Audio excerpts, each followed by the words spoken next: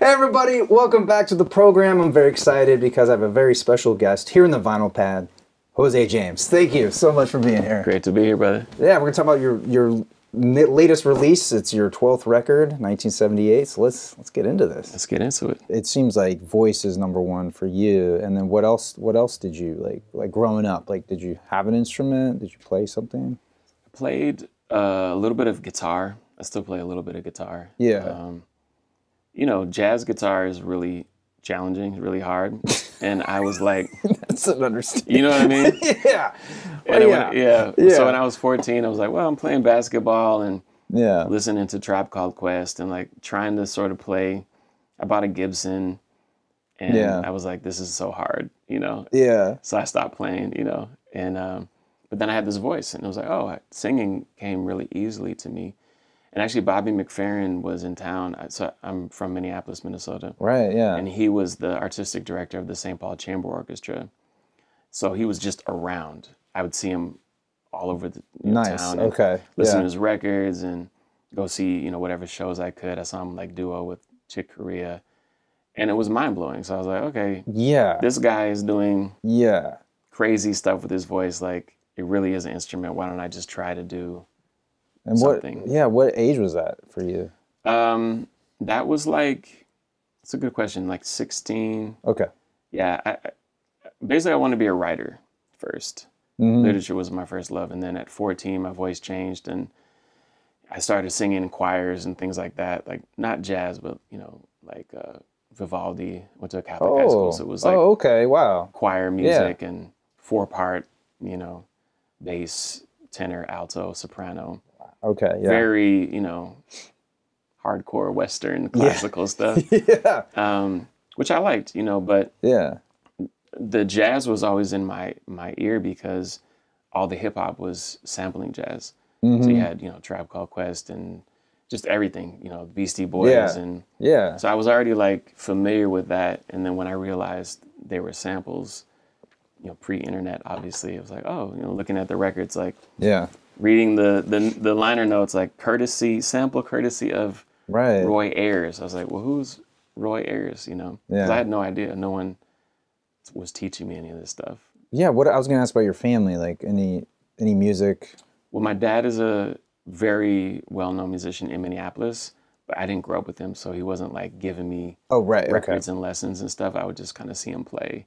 Right. We have the same name, which is very inconvenient for both of us. Both named José James. So but he plays tenor, he plays congas, he's Panamanian, he plays like timbales and Latin jazz, and he's like amazing. Thankfully he doesn't sing. That's like the one thing he doesn't do. But my mom, you know, she was like typical kind of hippie love child vibe, you know, and she had all those records you would expect, you know, Peter, Paul and Mary. Right. And Carole King. Tapestry. Exactly. You know, Bob Dylan. Crosby, Stills, Nash.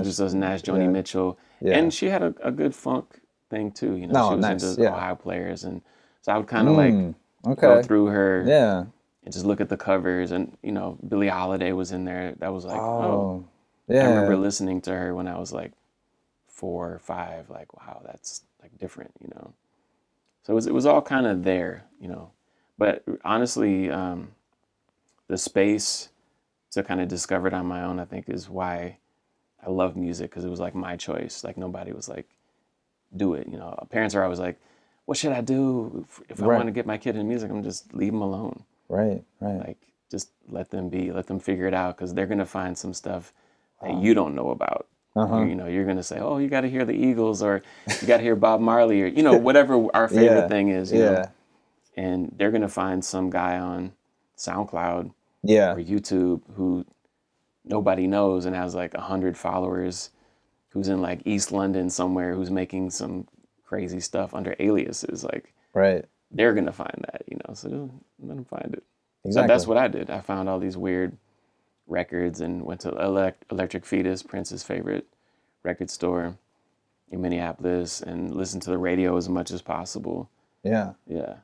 Did you make mixtapes at all? For sure. Oh yeah. I remember listening to KMOJ, which was like the black station. It still is in Minneapolis. that played more like urban. I mean, we didn't have urban back then, right? It was just hip hop and R&B. Right. And I remember they played Saturday, you know, De La Soul. It was like the first time I heard it. It was like 1 a.m. It was like, oh my God, run to press record, you know? Yeah. And that's kind of cool. And I'm not a person that's like, it should be any way with music, but it was cool to experience it kind of in real time, because you couldn't just like go stream it. Right. You couldn't like Shazam it. You literally had to like press record on your like little, you know, tape and like get it, and then hope that the DJ would say who it was, because sometimes they just played stuff, you know. I know. Even today, like I still listen to like public radio and stuff, and sometimes like, who is this? Who is this? Right. Or like the thing that gets me, there's the station, it's a college station, the Loyola Marymount station, and like some of the DJs will go, they'll start with the first thing they played, right, and then all the way up to the last, and it's like, no, go backwards, because I'm already lost. Right. 40 minutes ago, we started with Yusuf Lateef. Yeah. That's funny. Yeah, college radio is so funny that way. They all have this sort of, it's not a radio voice. Right. Yeah. But there is still an enthusiasm there. It's just a little different, you know. Exactly. It's funny. They will play stuff that's under the radar. Yeah. Which I appreciate. Yeah, that's what I like the most, because I love the songs I love, but I'm just always hungry for something new, or I feel like, why waste? I shouldn't say waste, but like, I just want to try to hear it all, even though you can't. Absolutely. You can hear some of it all, at least. Yeah. Because I don't know. I think it changes you a little bit the more you hear, and I feel it gets harder as you get older. I don't know if you've had that in your experience. Well, I think our tastes mature and get more specialized, and we also attach like emotional resonance to certain things. You know, like when you were saying or asking like, what are some of my favorite pieces of vinyl? Oh yeah. It's not like, and that's a really hard choice, obviously. Yeah. Because that might change from time to time, but you know, a lot of the kind of answers were like things that resonated with me. Like somebody gave me a copy, I think my uncle, of Purple Rain when I was like 8, which is, I don't know how appropriate that is. Now that I'm a dad, you know, I'm like, And I remember like, but you know, whatever, like, thank you, Uncle Rick, if it was you. And I still have it, you know. I looked at it today and was like, wow, like, and hearing that record at that age in Minneapolis, I was going to ask, was mind-blowing. I mean, it was completely mind-blowing. Like, obviously, Michael was like the king. You know, everybody was like obsessed with Michael Jackson, myself included. And I got to see Michael. Oh, wow. I saw the Bad tour. Wow. Yeah, at the same age. I mean, it was like mind-blowing. Dang. Yeah, I mean, it's going to be the best thing I'll ever see in my life. I already know. Yeah. I knew then. I was like, this is the peak of my life right now. Like, it was incredible. It really was. There's a moment where, like, Smooth Criminal, like at the end, you know, he hit that like pose and it went to the spotlight, and he threw his hat, and we were in the, you know, what's it called now? It's where the Twins used to play, but they changed it now. We're in the stadium, whatever. Yeah, big place. Yeah, and every single person, including myself, like stood up and reached for the hat. Like, no matter where we were, you know what I mean? It was just like an instinctive thing, and that was so powerful. It was so interesting. And as a kid, I was like, oh, music really has this like power that I could just feel, because it moved me. I reached for the hat. I wasn't anywhere near, you know what I mean? But it was, everybody like reached out for the hat. It was like, wow. It could be a sudden gust of wind. Exactly. It's like, you never know. Yeah. Wow, that's so cool. Yeah, speaking of where you grew up, do you have any Prince stories? Like, did that ever? Man, I don't. I wish I did. I kick myself now, obviously, that he's gone, which is still shocking to me. You know, it's like, I know. Is he really gone? You know, I watch videos, and it's funny too, because I was doing a lot of research for my new album, 1978, and his first album came out in 1978. So I was like, man, this is a lot, you know. I made it purple, Oh yeah, yeah, I'll show you. yeah, I yeah, have yeah. it with me. Oh, beautiful. Yeah. We did it in his honor, but yeah, I never got a chance to see him. I was like a little too young. Right. And his scene was very different. Yeah. It was not kid friendly. You know, Michael was like, yeah. you know what I mean? Yeah. It was like he would have parties at Paisley Park, or like eventually he opened a club, Glam Slam downtown. And Minneapolis is like a funny place. Like, you know, Midwesterners will tell you that we don't speak highly of ourselves. Like we're very like, oh, okay. You know, we don't brag. You know, right, that's kind of a thing, or whatever. You know, I know there's rap out the Midwest, but whatever. But it's like in the general culture is like, yeah, we know Prince is here, but like, it's not a big deal. Right. He's just one of our local boys. You know, that's kind of like the vibe there, which is weird. Like I remember he had a pop-up shop uptown, and he didn't announce it. He just like made a pop-up, and you walk in, there's like no sign or anything. Wow. And like the famous like gun mic was in there for like $25,000 and oh wow, like memorabilia, and you're just like, what is this? And there's just like this big ass dude, all in black, who just would like point a finger, and you'd go up a stair. I remember we all walked up, you know, and it was just like this room. It sounds like a dream I'm having, but it was like this room that was like dark with like pillows, and they were just, somebody was there and just like, no one said anything, just like sit, you know? Yeah. And you sat on this pillow, and then they played on a loop George Clinton's Paint the White House Black video. Okay. And that was the whole thing, you know? And I was like, I was like 13, you know? It was like, this is so Prince. Yeah. And then the video would end, and they would like point to the door, and then you'd go out the door, and that was it. Wow. And like, I never met anyone else who did that in Minneapolis. Mm-hmm. This is what I mean. Yeah. Like if it was in New York or something, you know, like if Jay-Z was doing it, everybody would be crazy. The line would be crazy, and like Supreme would be making merch or whatever. Like in Minneapolis, it was like, whatever. Yeah, that was cool. Yeah. Wow. Yeah. And then let's talk about your new album. I was able to hear it. Been having it on repeat. I really like where you went with this. Thank you.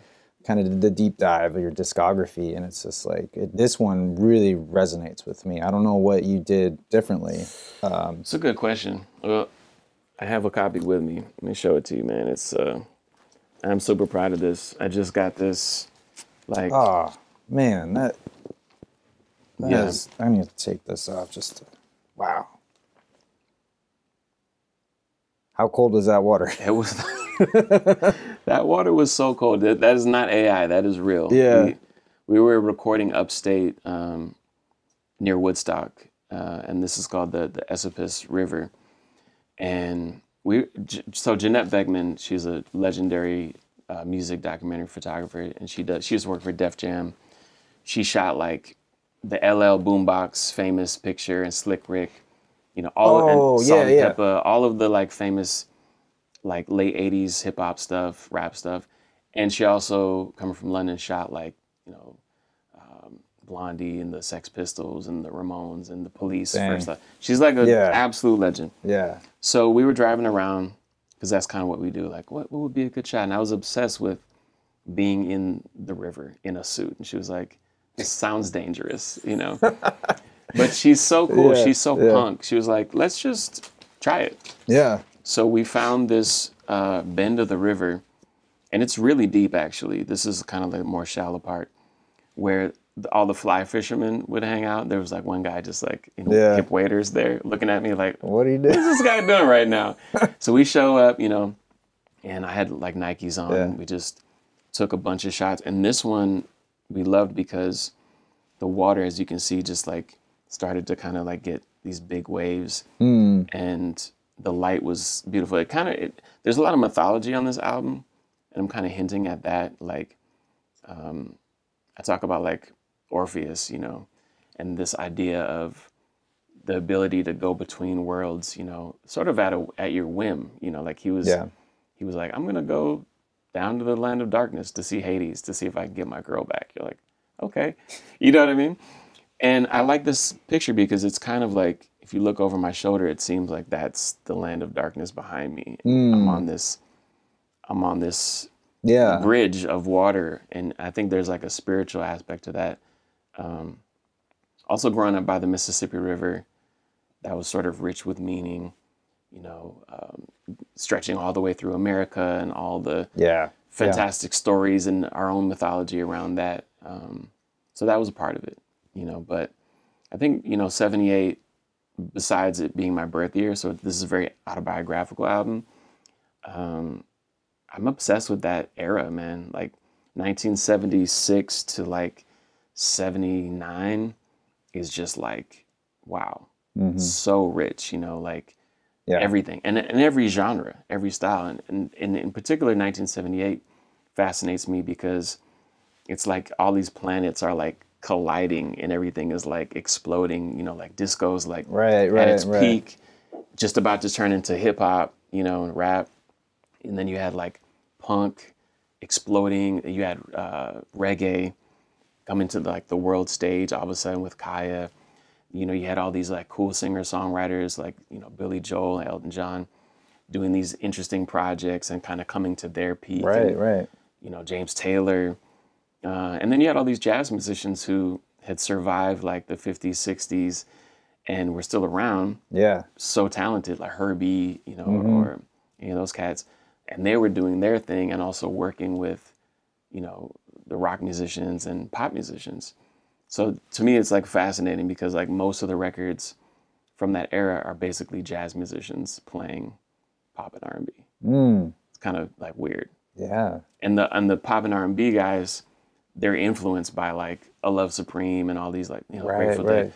So it's like this weird like mix of like everything. And it's all recorded to tape, which we also did too. Oh. Yeah. Wow. Yeah. We went super analog. So there's this beautiful studio. Stop me because I know I'm no, I love this. I love this topic. Yeah. We recorded at Dreamland Recording Studios, which is an old church in the middle of the woods. Okay. Near Woodstock, and I love it because you can stay there, and it's in the middle of the woods. There's nowhere around. So like you can take a break, go outside, look at the trees, take a walk, come back in, nail a track. I mean, it's like unbelievably chill. Wow. And the band relaxes. Everybody just kind of like gets into the vibe of making the album. But the gear is impeccable. It's all vintage. It's all beautiful. And they have 2 tape machines, super well maintained. So yeah, we tracked everything to 2-inch tape. And it just had that feel. I mean, I could have released the board mix, to be honest, as the album. That would have been great. I mean, obviously we spent a lot of time mixing it also to tape here in LA. Oh, you did? Okay. I was going to ask, how you mastered that. So. Yeah. So we mixed it to tape here at Lucy's Meat Market, which is Pete Min's place in Eagle Rock, which is amazing. That's where Michelle and Degacello, Chris Daddy Dave, and, you know, Mark Juliana do all their records. I've been working out of there, either recording or mixing for like 7 years now. And I love his stuff. I love his ears. I love his vibe. And then we mastered it both for vinyl and for digital at Abbey Road with Frank Arkwright, who's done, I think, my last 4 records. He's like the king. He's like the rock guy. But I find rock engineers are like more open-minded to like taking chances. Interesting. Yeah. They're kind of like, all right. Yeah. Like you watch like Butch Vig with Nirvana. He's like, I don't know. I thought this sounded cool. So I just pushed it, you know. Like I'm always like begging, especially like with jazz. I'm always like, I want the hip hop, you know, the drums to sound more like Jay Dilla. I'm like, but it's too loud. And I'm like, but that's the point. I'm like, can you just take your hand, just push it, just. Yeah. But there is like a kind of an openness or like almost like I don't care, not in a negative way with rock, where there's like, let's try it. Right. Yeah. Let's go. Let's see what happens. Because I think that's where you find things that are interesting in the project, in the mix. And sometimes you don't like it, but at least you tried it, you know. You never know till you hear it, you know. Yeah. What other did you look at other records and how they sounded as a blueprint for how you wanted this record to sound in the mix? I did. I got to pull this one out. Okay. So Marvin Gaye, I Want You. Yes. this is my like favorite album of all time. Okay. Yeah. I can confidently say that. Yeah. Know? Yeah. And I actually met Leon Ware, who wrote and produced this, here in Marina del Rey. God, like over 10 years ago at this point. And we wrote together. We had a whole afternoon. Wow. Yeah, it was never released, but we chopped it up and talked about all of this, you know, Marvin, Motown, his career. And he gave me a really key piece of information, which is that Marvin, him, Al Green, all those guys, Sam Cooke, all started as jazz singers, which blew my mind. And he was like, it's just because there was nothing else. There was no other music. So you had church music and you had jazz. So you learned jazz. And Marvin obviously wanted to be a jazz singer. I mean, we know he made some records in tribute to Nat King Cole. But then they realized, like, well, we could make a lot more money doing this R&B thing. Yeah. So they just switched over. He was like, it was that simple. And when he told me that, it was like, oh, like a huge light switch just turning on. Because when I listen to Marvin Gaye, I hear a jazz singer, but not singing jazz. Right. Which is like a new concept for a lot of people to kind of get. But, you know, then you think about, okay, there's George Benson and there's Lou Rawls. And the more you think about it, it's like that like Kaiser Slose moment, you know. We're like, oh, right. Like everybody, Bill Withers, you know, he sang jazz too. It's like they all had that training and they all knew those standards. So they all kind of had this sort of basic set of songwriting concepts and like harmonic information that you can just hear in all their stuff, you know. Wow. Yeah. So this album, I mean, God, I mean, the performances are ridiculous. Like the band, James Gadsden, you know, Chuck Rainey, bass. I mean, it like, I don't want to name everyone because there's a huge list, but like the sound of this and the feel of it really inspired me. And, you know, I didn't want to like emulate it, but a lot of this is very much like an homage to what they created on this album, what Quincy created on Off the Wall with Michael Jackson and that band. And it's really about celebrating, I guess, you know, three things, like the performer, but not in sort of the way we think of it now, like, because like Michael and Marvin, they have so many voices on those two records. Like they have like 20 different vocal tracks going. It's not just like one singer singing. It's like an ensemble of Michaels and Marvins, you know? So you have that, you have like the producer who's coming with this jazz harmony, you know, Quincy and Leon. And then you have this band that's just like this, like on both records, this like super tight funk, but jazz oriented, just killers, you know, and they're just laying down these grooves that are like ridiculous. So I was like, I want that. And I want the drums to sound like Jay Dilla. So that was my little like, let me bring it to now too. You know what I mean? Yeah. I definitely heard a lot of that when I had that on repeat. Thanks, I've been really, really digging it. And that lead single, that's fantastic too. Thank you. It's just something about that particular sound is resonating with me right now, because I'm hungry for that that particular. I don't want to call it like soul funk, but it's just, I don't know what. Soul funk is good. I like that. Like that's just like been my thing. Like a couple of, or gosh, when was that? Was that 22? I guess The Dip. I don't know if you know The Dip, neo soul band. No. They had this song that like really hit home for me. It's like when you lose someone. And so I've just like ever since then I've been just sort of on this, just hungry for that, like a hippo, just eating that up. And so when this came, I was like, yes, give me more. Yeah, thank you. So I got to check out The Dip. That's cool. Yeah, I have it over here. I can show it to you. But you know, they're from the Pacific Northwest. Like in some respects, like I think they're better than I think they have the right to be. I don't know. Like they just, you know what I mean? It's just don't sleep on that area though. I mean, that's, you know, Jimi Hendrix, right? Oh, Ray you're right. Charles, yeah, Quincy Jones. Yeah, they're all from Seattle, man. It's like, whoa, like interesting. And of course, you know, I love Nirvana. Right. Nirvana's my favorite band of all time, which really freaks people out. But I'm like, dude, they were the biggest rock band in the world when I was a kid. Like, of course I love Nirvana. Like, what? Yeah.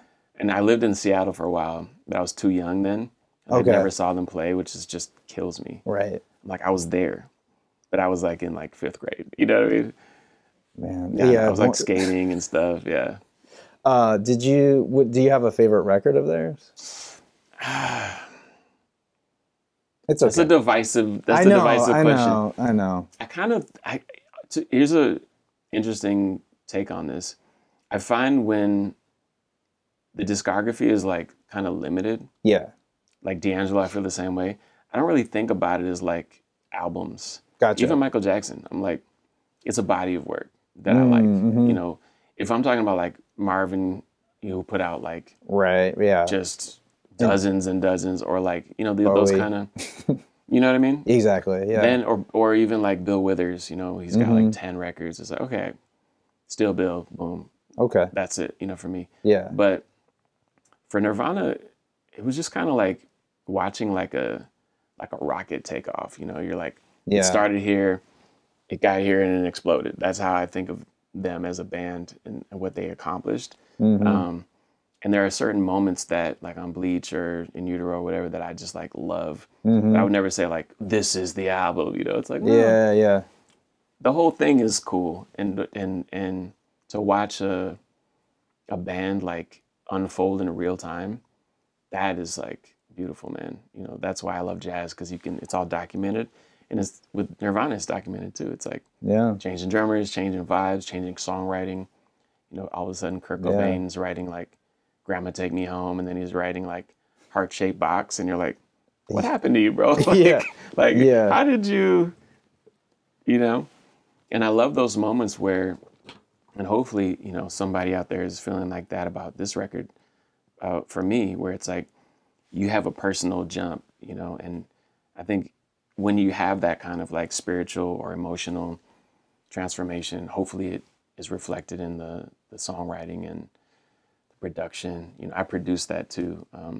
I forgot to mention that, it's the first thing I produced by myself since The Dreamer, my first album, back in 2008. Yeah, I've had co-producers on pretty much everything, which has been cool too. You know, I've learned a lot from people.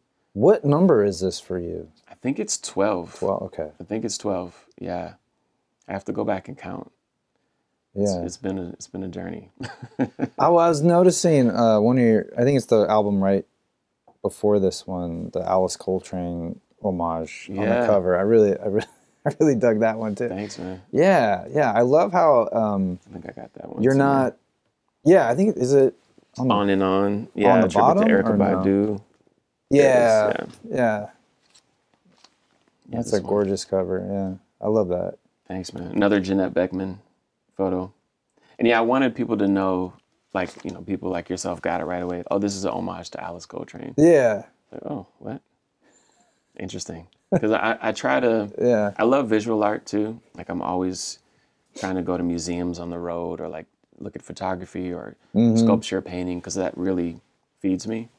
And I try to give people, something different, something to make them think. Like, well, this is a tribute to Erykah Badu. Why is he making an exact near replica of Journey in Satchidananda? You know, it's like, what? And then when they hear it, it's like, oh, I get it now. You know, but my whole journey and quest, I think, as an artist, has been to like connect the dots and say, like, these boxes, these genres, they don't exist really. Right. You know? Yeah. For us, they don't. You know. Right. For artists, they don't exist. It's the same for actors. You know, it's like we on the outside, it's like, well, this is Broadway and this is film and this is TV and this is. For you guys, it's all words and emotion. You know, I don't know. I don't want to speak for you, but it's like it's the same thing in different formats. Well, that's definitely a thing I noticed with your body of work, is just you're not beholden to any one thing, and you do feel free to explore. I was recently like going back through some of my old records, and I was struck by like I feel like we lost a little bit of this. I can't think of what album I was specifically listening to at the moment, but even like if you listen to some early like psychedelia, like there'll be some trippy out there songs, and then they'll do like English blues, like the next track. Like there wasn't like, or it was the Doobie Brothers. It was one of the Doobie Brother albums. Like they have this song called Ukiah. They're talking about like Northern California, and then they go into all these different places musically, and I feel like we're at this, at least in terms of like the way albums are made today, it's almost like artists are feeling like, well, it all has to like be cohesive. It can't, you don't always have to tell a concept with your with your album. I mean, yeah, it doesn't always need to be just like a collection of singles, but like, I think you should have freedom. I think you should feel free to like explore, but I just feel like with algorithms now and just the way Spotify, it's sort of been a disservice, and really seems like singles have come back in a big way. Big time. Yeah. Yeah, so. I mean, I feel like I agree with all that. I don't think it's necessarily like good or bad. It's just kind of like is what it is. Yeah.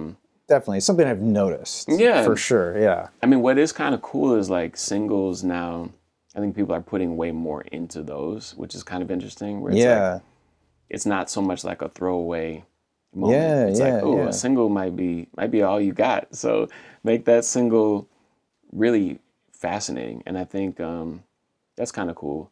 I mean, for me, I'm very, very lucky and grateful to own my own label. So, there's no, I mean, to be real, I can't tell you the relief that I felt when I switched labels as a human being. It was like, oh, I didn't realize I was like carrying this like burden of like, I might get dropped, there's this, Ugh. It's a conditional thing. And, and I have like nothing but love for all the labels I've worked with. Like, I'm very proud of everything I've done.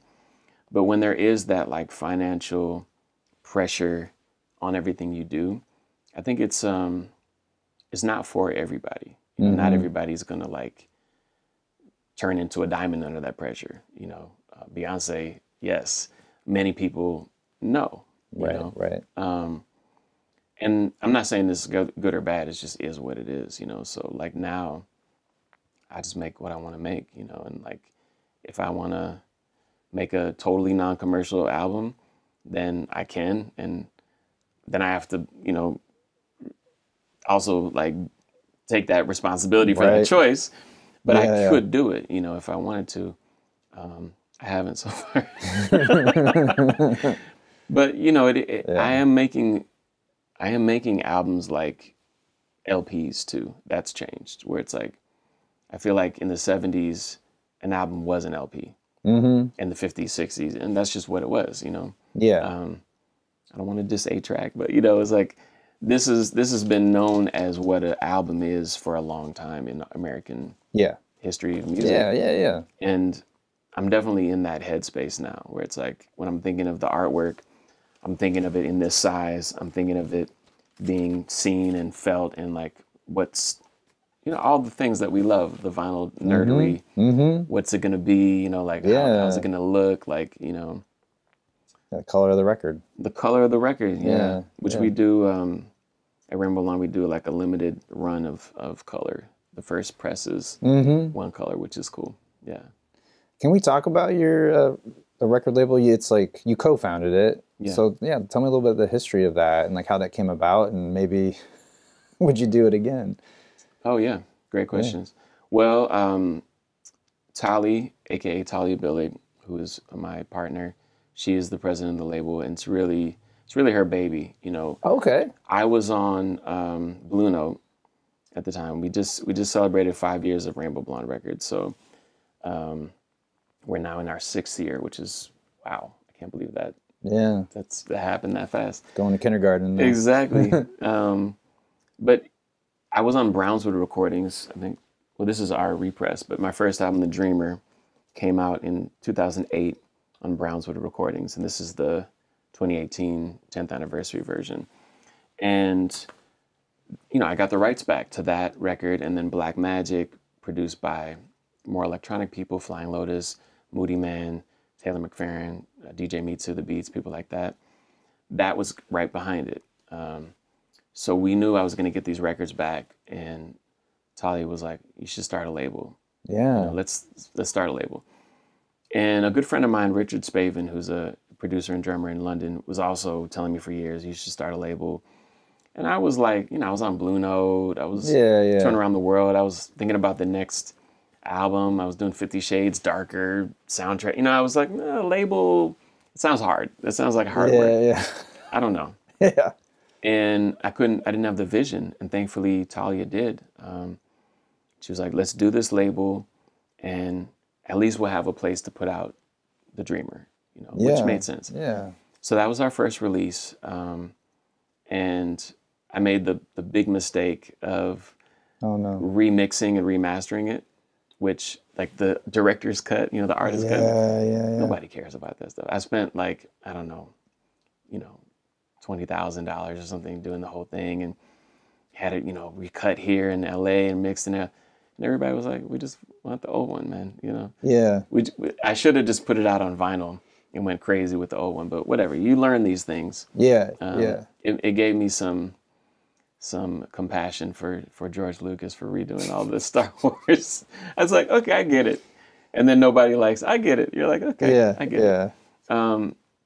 But we did that, and then Black Magic, and then Tali's an incredible singer-songwriter in her own right, she's written a lot of my most like popular stuff, and she's written for a lot of different people. Becca Stevens, she's like Grammy nominated. So she had a collection of songs she wanted to release, and she was like, I think I want to put this on our label. Cool. And it was like, oh, all of a sudden we're like a real label. So we put out her first 2 albums, and then Ben Williams, who's a Grammy-winning bassist and composer, he won with Pat Metheny, the jazz guitarist. Yeah. He was on Concord, and he heard about Rainbow Blonde and said, hey, I got a new idea. And he started playing me these demos where he was singing this beautiful R&B stuff. And I fell in love with it and said, yeah, man, let's do it. So we did his first album as a singer. He plays bass on it too, but called I Am a Man. And that was the moment, I think, for me and Talia, where it was like, oh, like, it's not just about us. Like, someone literally left their label to come to work with us. And that was like, oh, okay. That's cool. Let's take this to another level. So, we always had global distribution through, back then, Ingrooves, now Virgin. So that was always cool. And we worked with Universal in Japan. And it's a space where we really care about the whole thing. Talia's whole vision is, it's called an inside out label, where it's not just like the talent that's like put forward. On our website, we have our business management, we have graphic designer, we have our photographer, we have like our vibe director, Brett Sanders, who does exactly what you think. Like, he keeps the vibe strong and connects people globally. We have literally every single person that we work with, and they have their own spot on the website. That's because awesome. That's the whole thing. The graphic design. I mean, this. It's like, that's what music is. It's not just the song. Yeah. But it does feel a little bit like early Motown meets early Blue Note, because we use the same photographer, the same graphic designer. They had Francis Wolff and Reed Miles. We have Hayden Miller and Jeanette Beckman.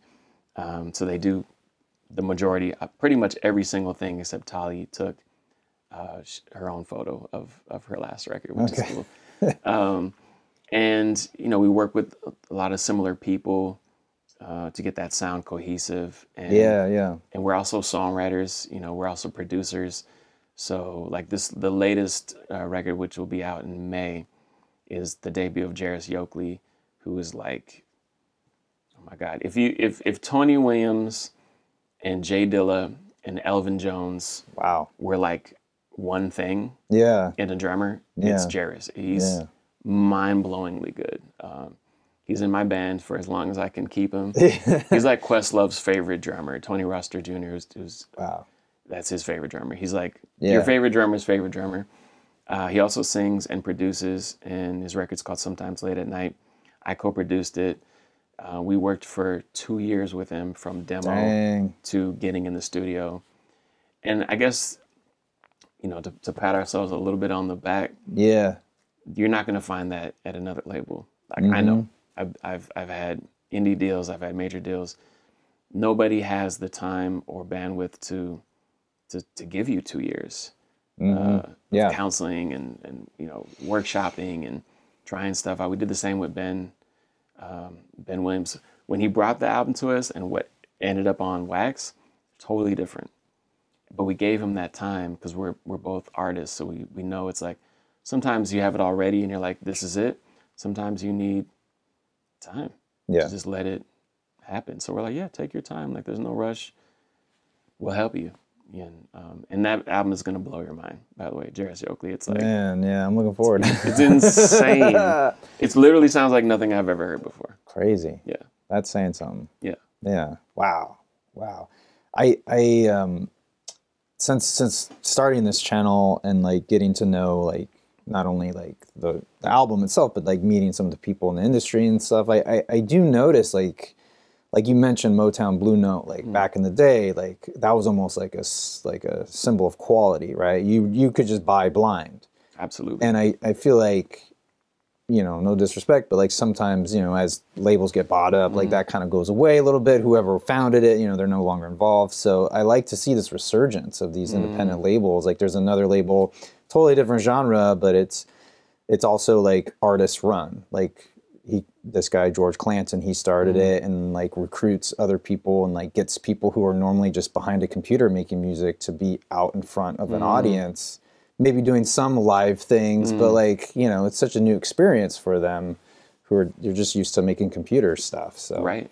I really like that. I really like that idea of, and then the fact that you do reuse a lot of the same artists and photographers to create this like kind of like, it almost becomes like a collectible thing in a way, not to discredit the music, but it's like, oh, I know this, oh, I've seen this, like you're in a, you know, so yeah, I really commend that. That's really neat. I like that. Yeah. Yeah, we actually started, it's kind of funny, we were like, no text on the albums, just Jeanette's covers, which we really tried to do. Actually, I brought this too. We first tried to do that with Blue Note. This is the first shot we did with Jeanette. And we were like, we want the logo off, and we fought them so hard, but they're like, no, we have to have just the logo. But there's no text, there's no name, and she was like, I love that. And so obviously we kept working with her, and only on this one, because I was like, we have to get the text exactly like Alex Coltrane. But, and obviously this is a departure, because Hayden was like, well, now that we're doing text, can I do a 1978 like graphic? And we saw it, we're like, yo, it's so fresh. But, you know, we don't take ourselves too seriously, but I think we are creating like a body of work. I mean, I hope people will look back and be like, wow, like these guys did some cool stuff, man. And if you pull out the vinyl, it's purple. Oh yeah, I'll let you, Man, it's show and tell. Dude. Yeah, we all kind of get to claim a color. And I was like, it's got to be purple. Yeah. Because Prince and, you know, his first album, God rest him, man, you know. But yeah, we, when I was recording it, Tali was like, you know, this is going to be a double LP, right? And I was like, no, we'll do the 70s board fade, don't worry. And she was like, And then we started listening to the tracks and like, because, you know, like they're long. Yeah. Like the side A is 2 songs. You know, side B is 3 songs. Every other side is 2 songs, and it's like, well, that's kind of 70s too. I mean, I just got lost in it. You know, it's just it's the vibe is strong. Yeah, and like, this was a fun record you put out as well. I enjoyed this.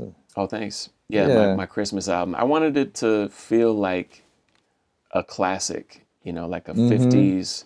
Classic. This is the first time I did LCR, like left, center, right. So it's like very, if you go, it's 1950s. So like, that's so cool, Kind of Blue, or Time Out, or Love Supreme, you know, a bit later, but that kind of style of like hard left, hard right. So like piano was like super hard right. drums are, you can really feel it. And I was like, we're gonna do that. And that's how I really got into tape too, because Ariel Shafir, who's the engineer at Dreamland, said, we doing tape on this? And I was like, nah, like I had a bad experience once with tape. Because not everybody has good tape, and it can stretch. Yeah, which happened to me. And they're like, well, that's the session. Sorry. And you're like, oh, because I didn't back it up to Pro Tools. It was just literally to tape, because I was like, it's got to be just to tape, Yeah, yeah. Stupid. Back everything up to Pro Tools as you record in tape, just in case. Yeah. But Ariel's like, dude, no, like our tape is great, and like the machine's serviced every week, I was like, all right. And then, man, I did it, and it was like, oh, no, I just love tape. I'm just obsessed with tape, Do you feel it? You play differently because tape is rolling and tape is not cheap? Good question. I mean, yes. Well, it's a tough question because I never rehearse. First of all. Oh. Okay. I've never rehearsed ever. And I'm very much in the Miles Davis school of like, get the best musicians you can find who are compatible, the best material, and make it simple. Don't bring anything like too complex that you have to read it. Just like a couple chords, and let's create something that challenges you. And that's what I do with the Badu thing. There was no rehearsal, there was no charts, there was no nothing. We just showed up and they're like, what are we playing? We're like, this is what we're playing. And I'm like, okay, boom. I mean, obviously they knew her stuff, but it was very like first take. So I try to get that jazz feeling on everything. Like my favorite things, Marcus Strickland came in like an hour before the session, and we just started playing. And literally that's just like the first take. It was like, everyone's just like, oh, boom. We just did it. And I like to capture that spirit. But with tape, you do know that there is no like do-over. So it kind of adds another level of it. So I was already kind of there. But when it's digital, you're like, well, I can punch in. That's the key thing. It's right. Hey man, Mr. Cinder, I was like, I didn't like that. There's one note on the bridge I didn't like. Can I go punch it? And you're like, yeah, go punch it, and boom. With tape, there's no punching. That's it. And is it any overdubs or anything like that? Like you go back and so it's actually a kind of funny story. I was in New York during that recent like horrible weather debacle that you may have heard of, where they like canceled like 1,000 flights in a day. Oh, okay. Yeah, I was one of the flights. Oh man. So we recorded the album. Everything was like done. We had the hard drive. So we bounced everything down to tape to Pro Tools, had it in the hard drive. And for some reason, we checked it in the luggage. I don't know why. It was one of those, we were tired, Yeah. But we're flying back to LA, and I had 4 days booked to do my vocals. So I had scratch vocals done with the band, and I was going to do a vocal session for 4 days here in Eagle Rock with Pete Min. Then our flight got delayed. We were at the airport for like 12 hours. Ugh. And long story short, our flight never left, but our luggage did. Oh, no. Yeah, with the hard drive in it. Ugh. So we couldn't get back to LA, and we didn't have the hard drive. We didn't have the session of the album, and I had to get the album done because I was going on tour. So it was kind of a nightmare. So we went back to Woodstock. I begged Ariel, like, do you have an extra day at, and they really don't, because they're booked out like a year in advance, Wow. Regina Spektor and the Fleet Foxes. It's more of like a rock kind of focus with a lot of what they record. Yeah. But the sound is, again, it's that rock open-mindedness, So they had 1 day open. And so I ended up, and obviously they had all this files still, because we had just recorded the session. Oh, so I had to do it there, and they only had 1 day available. Oh, wow. And it was the 4th of July. And so I did all the vocals for 1978 in 1 day. Dang. Every single one, except for Trayvon, which I had recorded live with the string quartet. Okay. So I did every vocal, including all the backing vocals, in 1 day, which is like, it was an 18-hour session. And singers don't try this at home. I would never want to do it again. And I'm happy with the results, but it was nuts. And to make matters worse, it was the 4th of July, and we're upstate in the middle of the woods. Right. So like 7 o'clock, bam, bam, bam. And Ariel's like, hey, are you hearing that? And I was like, yeah, what is that? And he's like, oh, man. So he moved me to another room, isolated. We're in the take, and he's like, man, I'm so sorry. I can still hear it. We kept moving around till we found this like one like super isolated room. And it was crazy. It was just like, it was like World War III for like hours. And I'm like, okay. Yeah. But I feel like in those moments, and it wasn't funny at the time, trust me, but like in those moments, you just kind of got to be like, well, whatever, man. This is, you know. Yeah. Like A Love Supreme was recorded in 3 hours. You know, I Want You was recorded, or not I Want You, Marvin Gaye's most famous album. What's Going On? What's Going On was recorded in 10 days. Right. So you're like, okay, like this is my hurdle to jump, you know. I got to do all the vocals in a day, and the fireworks are going off. Let's go, you know, and I got it done. I got it done. And I remember there was one, like, Ariel was, like, exhausted. But I was, like, in this weird space you get into as a performer where you're, like, you know you're going to collapse after, but you're, like, full of ideas. Yeah. And there was this, like, one little vocal part that I just heard. We were, like, mixing it down. We were done. I was like, Ariel, man, I got this one last. There was like literally one mic set up, and he was like, it was like 2 a.m. Oh, wow. We started at like 9 a.m. It was really like, I was like, can I just get one more? And he was like, fine. He didn't even like open his eyes. He was just like, he didn't even move. He was just like, fine. And I went in, and Tali, it was just the 3 of us. She was like, he kind of gave her a look like, man, yeah, I really love you guys, you know. And then I did the part, and he was like, oh, that sounds amazing. Oh, he was like, all right, okay, yeah. He's a hero. He's a hero. He made it happen. Yeah. Wow.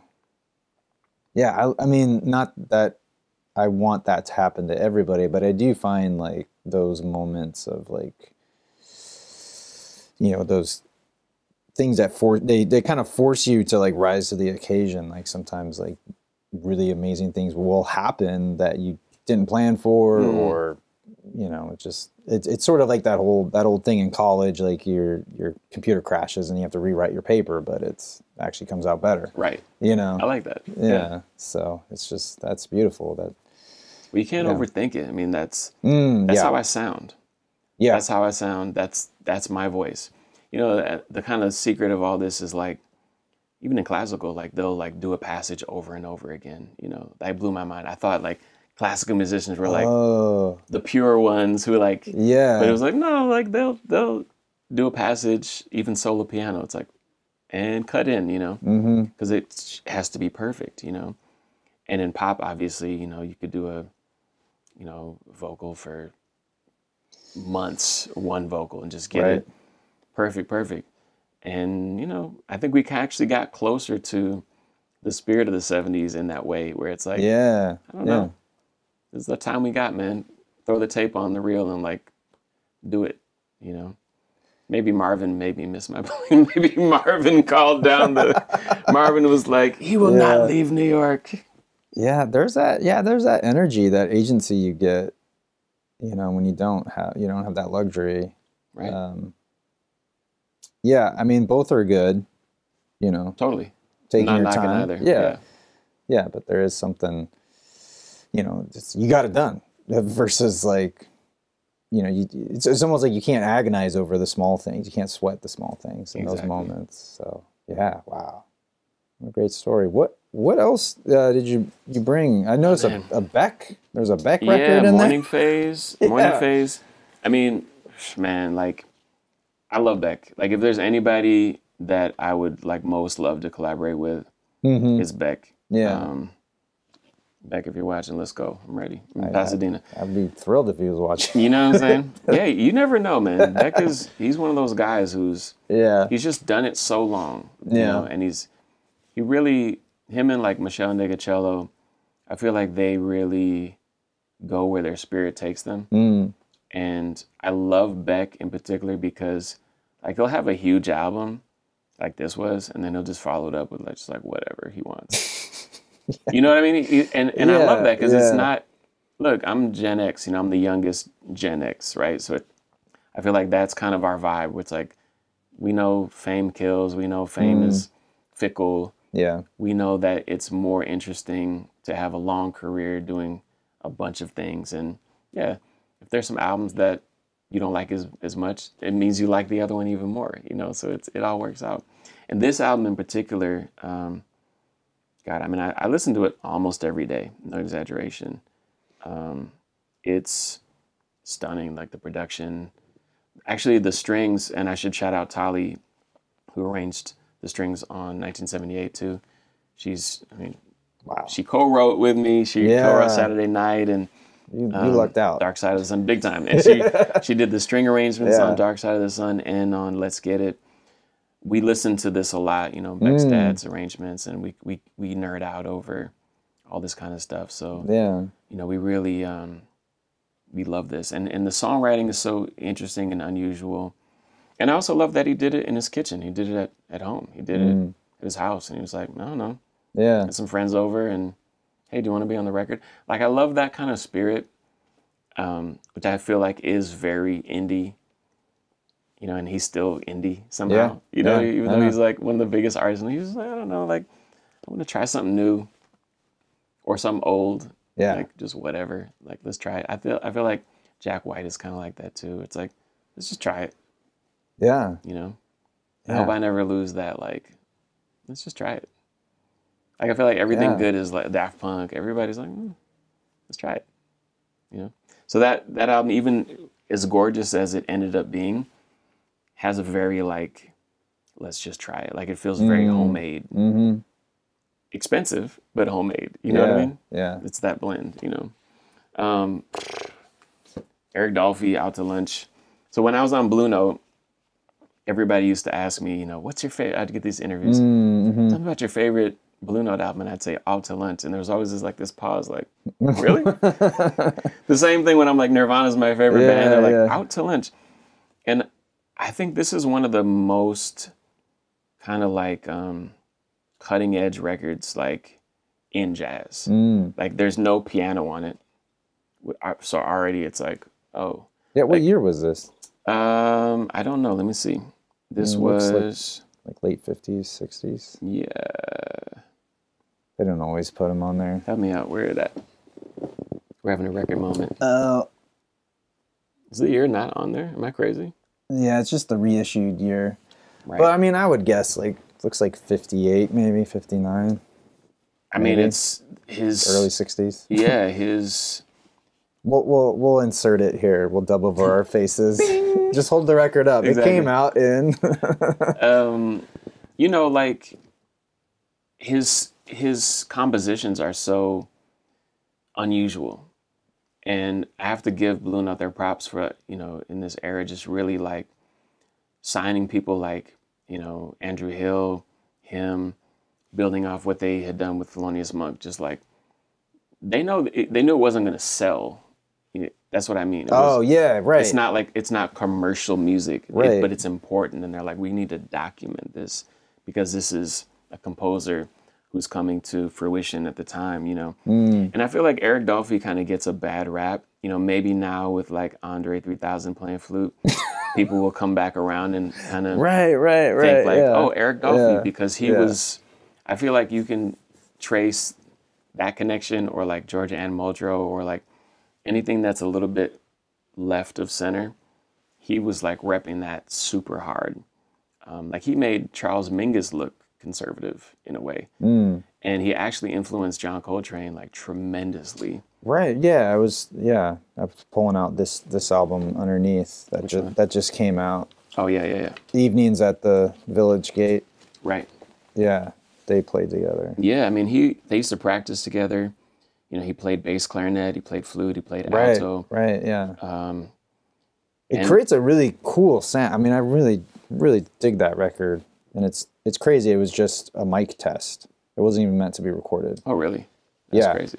The guy running the board or whatever, he just wanted to experiment with this new microphone at that venue, and just sort of hung it somewhere and just as a test recorded their sessions. Crazy. Insane. I got to get this. Yeah, it just came out. Wow. I brought Voodoo, which I know I said I didn't have a favorite D'Angelo record, but I mean, this was such a game changer. Yeah. And it's funny because I actually ran into James Poyser in Philly 3 months ago. So he said, we're going to write some stuff, which is, I've been waiting all my life. Yeah. You know, again, like Jay Dilla's influence is so strong. And there are just some albums that are like before and after, you know, and like everything like that we're mentioning, Black Radio and all this kind of stuff with Glasper, the whole scene completely changed after this album came out. I've been able to work with some of the musicians like Pino Palladino on here, and that's amazing. You know, he was on No Beginning, No End. He was on Lean On Me with the Bill Withers tribute. He's incredible. And, you know, this is kind of like that same thing of like looking to the 70s, looking to that musicianship, that band, trying to do something that's got a singer-songwriter vibe, but like a little bit different, you know, and bring it to the future. So this was a huge influence too. And it just sounds like, God, you just, you know what I mean? You're just right there. What else do we got in the bag? We got a lot. These are some I had laying around the house. Michael, we talked about. Love in a Time of Madness was my most controversial Blue Note record. I guess I convinced them to. Oh yeah, look at that! I did it. I finally did it.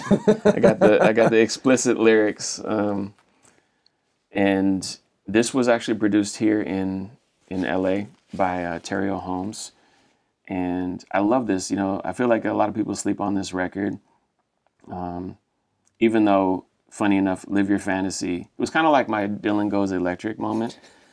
You know, where like everyone hated the album and loved the single. Okay, Live Your Fantasy was like #1 international hit. Right, yeah. And everyone loved it, and everyone's like, I hate your album, you know, basically. But play that song on the album, you know? Yeah. But man, Molly Music's on here. Tali and Molly Music co-wrote a song called Let It Fall. Alita Adams is on here on a song, again, co-written with Tali. And yeah, there's...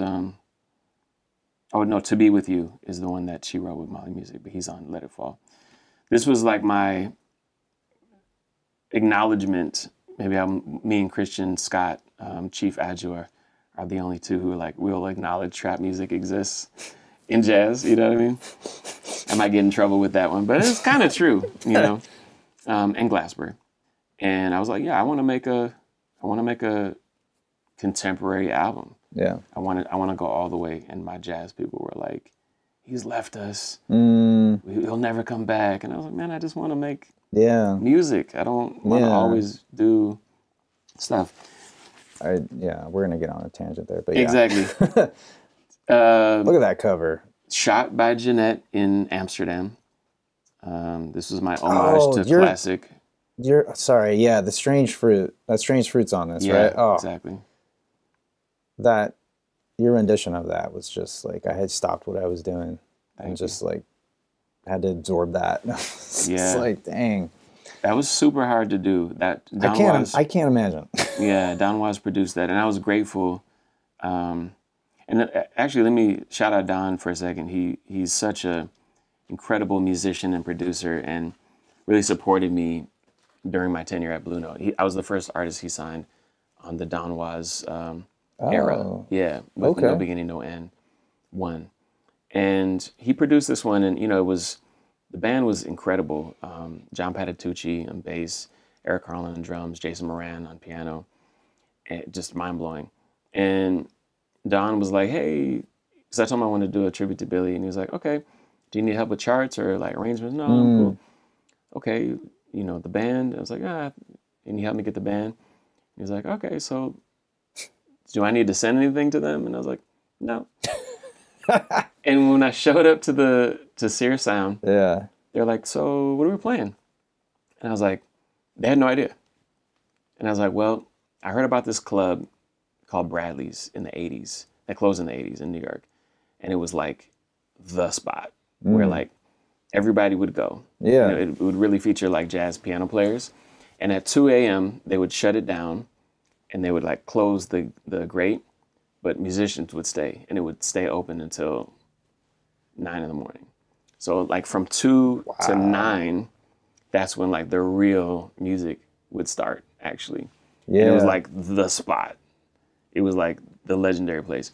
And like John Patitucci was old enough to be part of that. The other guys had kind of heard about it. Yeah. They weren't quite old enough to have. Yeah, but Junior Mance was like there every night. He would tell me about coming out. Oh, they'd open the grate. It would be 9 in the morning, and you'd be stumbling out. The light would hit you, and everyone's going to work, you know. And so I was like, I want it to feel like we're at Bradley's, and it's 3 in the morning. Yeah. And we just started playing, and they're like, "Oh, really?" And I was like, "Yeah." And then we just started. Wow. And literally every single track was done in a except Strange Fruit, which was done in like a, I don't even know what to call it, like a dream. Like we just started playing. Yeah. And then the album was done. And we were like, should we take a break? Yeah, yeah. And I walked in the control room and said, hey, Don, what's next? And he's like, that's the album. And I was like, what do you mean? He's like, you recorded everything. And all of us were like in shock. And he showed us, like we didn't even remember recording half of this album, seriously. We were like, really? So we did it in like 3 hours, like the whole thing. Dang. One, everything's a first take. And it's weird. It's kind of creepy. And then Strange Fruit, we did the next day. And Don was there, he was listening with us. And he saw we were in a vibe, and he just let us vibe. Yeah, that's cool. Which is like a very cool thing for a producer to do. Yeah. He was like, you guys got it. I'm going to make sure it's all rolling. Everything looks right. Cool. Yeah. Yeah. Then the next day, Strange Fruit, I told him I had this concept to use a loop kind of. Yeah. Because at home I was practicing with a loop station. So I was like, I want to recreate it, set up a loop. And we had a lot of people in the studio. He had a Japanese film crew documenting him. I actually had a Japanese film crew documenting this record. What? And then Tali was directing the EPK of behind the scenes. So it was like literally 3 film crews. And I was like, man, we got to get everybody out. He was like, yeah, everybody out. Yeah. Just kicked it, like 30 people, kicked everybody out. And it was just me, him, Tali, and the engineer. And I was like, I need you to I'm going to like go to an emotional place. And I need you to just like, you know, run it, you know? Yeah, yeah. And he was like, I got you. And it was so cool because like, even now, I can't like look at that song or that performance objectively. And he was able to, which I needed him to do, produce it. And be like, okay, that was good, but like, I think try doing this, you know, like add harmony here or whatever, you know. And I needed somebody to be like, this is powerful, this is wrenching, and also we're making music, so I want to get it right. So he really took me there. So that was cool. And yeah, JB, Jeanette Beckman, took the shot in Amsterdam, and this was like my homage to like the classic 50s Blue Note. I was like, I gotta do one that looks like Blue Note, you know, like traditional Blue Note. So that was really cool. It's kind of funny to see them. I was just gonna say, yeah. Like, is that the same guy? Yeah. But I love that. I love that about you. I guess I wear a lot of glasses to the side. Actually, I'm seeing this about myself. It's kind of funny. Yeah. It's a good look, though. Thank you. Yeah. What else do I got here, man? I think that's it. Yeah. And The Dreamer. I guess I didn't really talk about it, but you know, this was my first album, and I made it actually on 27th Street, which used to be Tin Pan Alley in New York, which is really funny. Like after a long session, I went out to wait for a cab and like knocked over a bag of trash, and under that trash was like a plaque saying like, this was Tin Pan Alley, you know, like the famous. I was like, that's so New York. It's just on the ground and just covered by trash. Like but you remember The Matrix? Like, you remember like the building that's like black and white tiles where he first meets Morpheus? It's all like weird. Oh yeah, yeah. That's what this studio felt like. A weird dream. It was definitely haunted. like definitely haunted. Like I remember there was like a mirror that would like, it was set up in a room and like sometimes it would like shake. Like it was definitely, there was like energy. Something going on Not there. negative, but you were like, okay. You didn't go to the bathroom by yourself in that place. It was down the hall. It was like, go to the bathroom, like look out. It was just like, there was something weird. But they had a great piano and a beautiful Neumann mic, which it became my signature. That vintage, like Neumann warm sound, you know. I've used some form of Neumann mic on pretty much everything. Yeah. Yeah, I've noticed that about, like, there's that, I mean, obviously it's your voice, but there is this ineffable quality to your voice that I really dig. It's like this warmth, but it's also like very soothing. So that's got to be part of the magic sauce there. That it is. I'm just impressed you used ineffable in the sentence. I'm like, that's amazing. Yeah, that's like the visual pull quote of like the ineffable. José James. The new hit album, Ineffable. Don't forget your roots. Let's stay humble now. No, you're right. You're right. It's a Billie Holiday technique, actually. Oh. Yeah, because basically before her, excuse me. Go for it. I love these. Before the era before her, you know, like little Jimmy Rushing or like these kind of like big band singers, they would have a megaphone. There was no amplification. So they had these huge voices and they would hold up a megaphone. Right. Because they were singing with big bands. Yeah, of course. So there was, I mean, it's hard for us to like conceive of like no amplification. Right. But like there just wasn't, it didn't exist. You know what I mean? Yeah. They were just playing and the singer had to like put that megaphone up, and not a electronic one, but just like you see them in pictures. They hold it up and then they would sing through that. Or they would go in between the tables and sing. Right. Okay, yeah. Which Billy did in Harlem. Yeah. But for when they invented the microphone, you know, it was people like Bing Crosby, Billie Holiday, Ella, people who didn't have these huge voices. Billie Holiday had a very relatively small voice. You know, her range, her power was much smaller. You know, and she's my favorite jazz singer, just for the record. And so she would use this close mic technique. So and Marvin used it too, where it made you feel like they were like whispering in your ear. Yeah. So you could kind of get these new nuances that never existed before, where you could like whisper and, you know what I mean? Yeah. Yeah. So I've always used that too. And Chet Baker. All right. Yeah. That's his whole thing. Yeah. You know, just like a cloud, you know, just like a sad cloud. Yeah. You know, and yeah, I mean, I didn't know. I mean, I guess it's not fair of me to say I didn't know what I was doing, because I knew what I was doing in a specific way. Yeah. And I guess like any like young producers or performers out there, this is for them. It's like I knew how to do what I knew how to do. Yeah. If somebody said produce an album for someone else, I couldn't have done that. But I knew I had a sound and I knew how to capture that sound. Yeah. And I didn't know that was producing. I literally made a demo and went to London for this jazz competition, lost the competition, which was the second international competition I lost. And then I was passing out my EP and one copy got to Giles Peterson.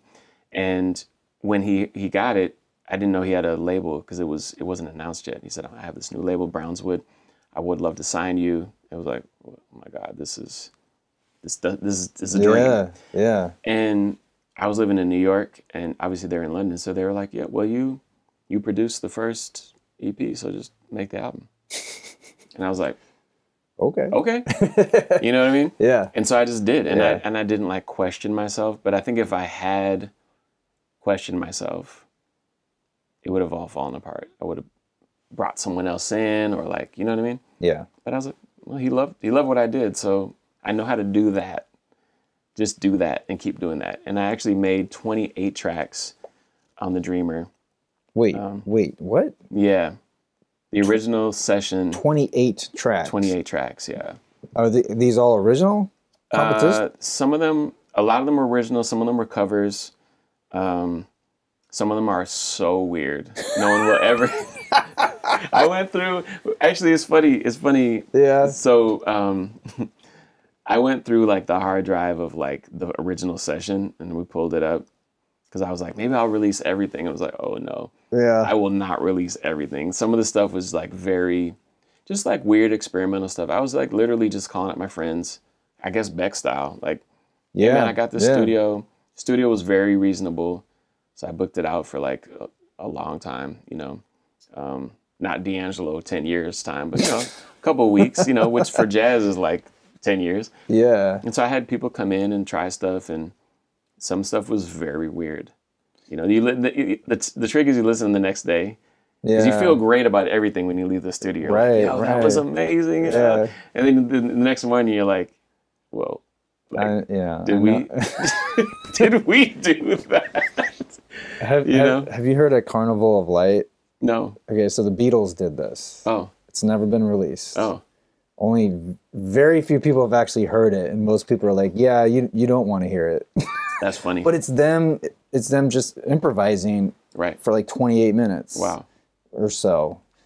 But yeah, that just immediately, like, I'm sure they did that. Like, they're like, nah. Yeah. That's funny. Yeah. But, and then I had Giles Peterson, who is like one of the greatest DJs and selectors in the world, who went through and I think he changed the set list or the track listing like 30 times, you know. I mean, I got to really give it to him. Like, he loved The Dreamer. He loved that album, like, deeply. Like, maybe even more than I did. Like, for real. Yeah. And he, shout out to Freestyle Fellowship and Mike and Nine. He was the one who said I should do the Park Bench People cover, which really changed my life because, first of all, it was very hard.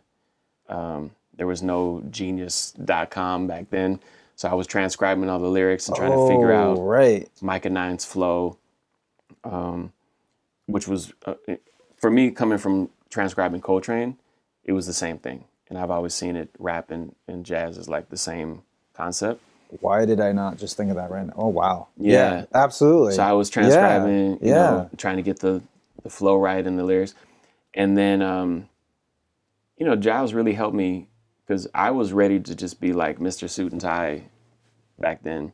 And he was like, I like that too. But he was like, but you're young and you're hip hop. Like, that's your whole thing. He was like, I feel like you could just wear that Yankees cap if you want, fit it, and like, why don't you do a hip hop cover?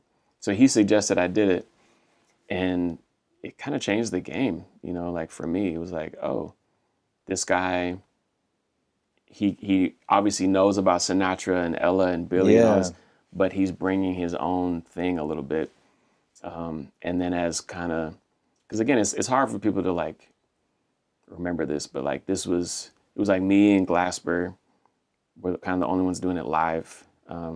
Of our generation. Obviously, Branford Marsalis had Buckshot Lil Funk, and which people panned him for unfairly because that was such a cool, brave album.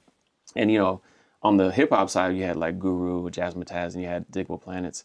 You had a lot of like rappers pulling in jazz. But the other way around was like, it was not accepted. People were not happy about it. They didn't like it. And to be honest, a lot of them still don't like it. You know, the jazz police. But in London is like so open-minded. So they're like, oh, cool. This is where jazz is going now. Yeah. Cool. Yeah. And so I went from being like literally a guy that nobody knew working at Starbucks and then at the new school, checking out amps, to playing North Sea jazz. I was like, hey, I got to quit my job. They're like, why? I was like, I'm going on tour. Yeah. Like, how cool is that? I'm going to play North Sea jazz and like Montreux, and everybody was just like, what? That dude? The guy in the equipment room? Yeah. It was like, yeah, actually. So I'll always be grateful. And, you know, when I made this album, I was like, I may never make another album again. This might be my one shot. Yeah. And not in like a dark way, but just like, if I told myself, I was like, if this is my only album, I want people to like look back and be like, yo, that kid José James did something cool. And people love it, man. I'm grateful. You know, this is the expanded version that has the Coltrane covers, which we weren't able to release in 2008. So I wrote lyrics to Equinox, Central Park West, and Resolution. And then I wrote a song called Coltrane, Dear Alice, that was never released. It's an original that we were able to release. Is that just for like clearance reasons, or just like money? It was just clearance, too expensive. Yeah. It was clearance reasons. Okay, yeah. And I also, so basically, I released them as without any publishing because I wanted them to be out. So that's the tricky thing. You have to rename it if you write lyrics to, like Jon Hendricks did that in the 50s because he wrote lyrics to like everything. Right. And so like when Carmen McRae did his version of like Monk or Horace Silver or whatever, they had to like rename it something else. Right. Yeah, I just learned about that. Yeah. You know, I've just grown. Back then I cared so much about it, and I had a publishing deal with like Bucks, and it was like, I need to give my point, and I'm like, I'm on the other side of all that. No diss to get your money, you know, but now I'm like, absolutely, just put it out, like, let the people hear it, you know, like, it's fine. It's a good song, you know. It's Coltrane's song. I didn't write it, you know. Right. But I was younger then. I was like, they're my lyrics, and I got to have my name on it, you know. And they're like, yeah, cool. So you can't put it out, which is fair, you know. Yeah. The ego of youth, man. You know. So looking back, like today we're about 16 years away, or from when that came out. Like looking at 1978 compared to this, like what's changed? What's kind of stayed the same for you? That is a great question. I think what stayed the same is my love for musicians. You know, that's what I think that's why people come to my shows. You know, obviously, like, I guess people like the way I sing too, but I'm known now for putting together like killer bands. Yeah. Like everyone's like, who's in this band now? You know? And I got to shout out Eben Dorsey and Diana Jabbar, who played horns on and on. They're like up and coming. But my bands are always, I hope, cutting edge and, you know, interesting. So I think I've kept that.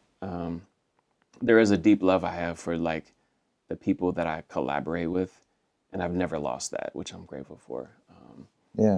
I think, you know, it's a really good question. You know, and I'm going to think about it more, but I think it's like I want to give something of myself, and I think people kind of feel like artists or creative people do that sort of like naturally and like willingly.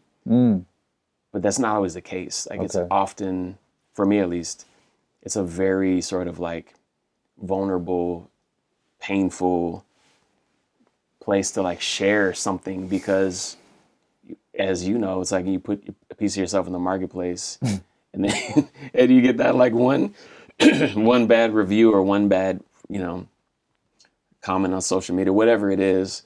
Or even just like a homie like not being like, yo, this is amazing. You know, you're like, this is my life. You know, like when you put your real self into it, which I did with The Dreamer and certainly on 78 too. It's vulnerable. It's hard. And I feel like the difference is back then I didn't know who my fans were because I didn't have any. So I'm just putting it out there, and the effect was like people loved it. So I got that like rush of like, oh man, they love me. You know, I'm playing Glastonbury. Like what? You know what I mean? And now it's interesting because like this will be my 12th album, I believe, and I know very much what people like. You know, like who they like, which José James they like, which hairstyle they like. You know, which era they like, which musicians they want me to collaborate with. Like, I know way too much, you know. But I think what's changed is back then I did it for the music. I was like, I want to make this album to celebrate John and Alice Coltrane and Billie Holiday and my heroes and sheroes. Now, I mean, obviously I still have my musical heroes, but now I'm like, I want my fans to feel uplifted. I want them to feel like uplifted, and also because 78 is divided into two sections, party and politics, which to me that sums up the 70s. That's like the two sides of the yin and yang, you know what I mean, if you think about it. So the first half is party, And I want people to feel like, oh man, José James like did his thing. I can put this on with my homies. I can put this on with my significant other or somebody I'm trying to make my significant other, and it'll create a vibe, you know. So that was the goal of that. Yeah. It worked. Thank you. And then the last half is like, okay, and we've been through some things, like as a society, you know, in this era we're in, like we've gone through a lot, and we're about to go through a lot. So how can I use my platform to shine some light on a global perspective, working with Xenia Franca down in Brazil, in Bahia, working with biology in Antwerp, in the Congo, you know, to, you know, in their ways, him in French and her in Portuguese, talk about their communities, talk about their experiences, and kind of have a wider framework of what the Black experience is. And that has changed. I think the way that we can kind of see what is Black, what is the Black experience, that has changed a lot since 2008. Because now it's like, it's not a huge deal for Beyonce to do a collaboration with all African artists. Everyone's excited about that, you know, or like Wakanda, you know what I mean? Like Black Panther is like, oh yeah, this is cool now. This is global. It definitely wasn't the case back then, you know. You had your Michael Jackson, you know, in Brazil, or like, but that was very kind of like rare, you know. And I think hopefully I'm still growing as an artist, you know. Hopefully I'm still reaching people. I think that's the key. But yeah, that's the main thing that's changed. Now I'm thinking about, how is this going to be received? Not in a commercial way necessarily, but like, is it going to move someone? Because if I'm not doing that, like, what's the point? That's what COVID knocked into me. It was like, what are you doing this for? Are you doing this to get another magazine cover, or sell more copies, to buy some clothes, and you know what I mean? It's like, I mean, we all got to make money, but it was like, what's behind it, you know? And music during the pandemic helped me. It like healed me. It was like, I'm putting on Stevie Wonder to like make my day better. And that was like, oh, right. Like, that's what this is all about. Like, stop thinking about, is streaming good or bad, or is all that stuff, you know? It's like, who cares? Like, make the music, because that is how I can help somebody. Hopefully. You know? And I'll never meet those people. That's the kind of cool thing. Like, Tali and I talk about this all the time. Like, we are like the world's biggest like Andrew Bird fans. We love Andrew Bird. I just saw him. We love Andrew Bird. We listen to Andrew Bird like all the time. Like, we go in the car, Noble Beast. It's like, boom. Road trip, Noble Beast. Right? We've never met him. We don't like, you know, follow him on like social media. No offense. We love you, you know. But like, we're not like typical fans. He would never know that he's like my top Spotify guy most years, you know. And like, that's the weird thing about this moment now. We've only seen him once in concert, you know what I mean? We didn't meet him. We even have friends in his band. We've never... Oh, that's funny. Right. We know his bass player, you know? But like, that's kind of this weird moment of now where it's like, the people who hear 1978 and get moved by something, I may never meet, ever. And so I just have to kind of know that whatever I'm putting out there will reach that person. And I'm grateful that it can, you know. And that's the cool thing about now is, because Spotify didn't exist actually when The Dreamer came out. Maybe it did in Sweden, you know what I mean? But it wasn't in London, certainly wasn't in the States. And I think it is kind of cool to have, you know, kind of the world's library at the touch of your fingers. You know, I do like that part. I will always listen to something on vinyl first. Because I do feel like it makes me feel a certain way. And when we dropped the needle on 1978 a couple of days ago, I was like, oh my God. Yeah. Because I know I'm jumping all over, but it's like you mix it, you listen to it, you listen on these studio headphones, you listen on these like beautiful, like, you know, tens of $1,000 monitors, and then, you know, like you get it in your like phone and you're like, all right. Yeah. It loses a little bit of the magic, you know? Yeah. Yeah. And then when you drop the needle, and it's a different press as well. We did a specific press with Abbey Road. Right. You're like, wow, like. I mean, you kind of have to. You have to. Yeah. Exactly. And you're like, man, this is different. It just moves me. I don't know. Yeah. And you know what I like about it too? Just to nerd out for a second. I love like, it's kind of like reading a book. Yeah. Versus like an audiobook, because you have to turn the page. Right. There's a physical, there's a interaction you have to do. You get to the end of the page, you turn the page. Yeah. You have to go back to the top of the page. No, just the audiobooks. And, you know, my mother-in-law swears by them. You know, she's trying to give it, you know, shout out to Marcy Verman. Yeah. But with vinyl, it's like, yeah, you get to side A, it stops. You got to get up.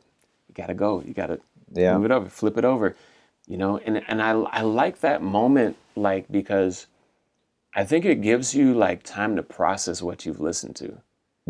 Actually. Yeah. You know, I mean, if no one's ever timed it, but it's probably like 2 minutes by the time you like get up, note or even notice it. Sometimes you're like, oh, right. So let's say 2 to 10 minutes, you know? Yeah. And it's like, yeah, you're processing that side A. And then when it hits, there's that moment where it's like, you hear the vinyl, you hear the needle. And it's like that warmth, and you can kind of feel the movement of the vinyl, you know? And then the first track comes on, and you're like, oh, it's like stepping into a bath for me. It's like, yeah. I don't know. It never gets old. I will tell you that. Like, I signed 500 white labels of, because Giles did put out like a white label of the Coltrane stuff for free. You know, he's like, I got it, because he was like obsessed by it. So we did white labels, and I signed 500, which is why my signature looks like 2 candy canes now, because I was sitting in London, it was hot, you know, in the summer, and I was outside and just, José James, and numbering them all. I was like, oh my God. It takes longer than you think. But I really love, you know, I love that somebody's going to have this, you know, in their house and like, you know, and look at it. I mean, I guess that part hasn't changed. You know, when I saw this photo, you know, which is an homage to Miles Davis, you know, I'm big on homage, you know, I'm big on the visual thing. Yeah.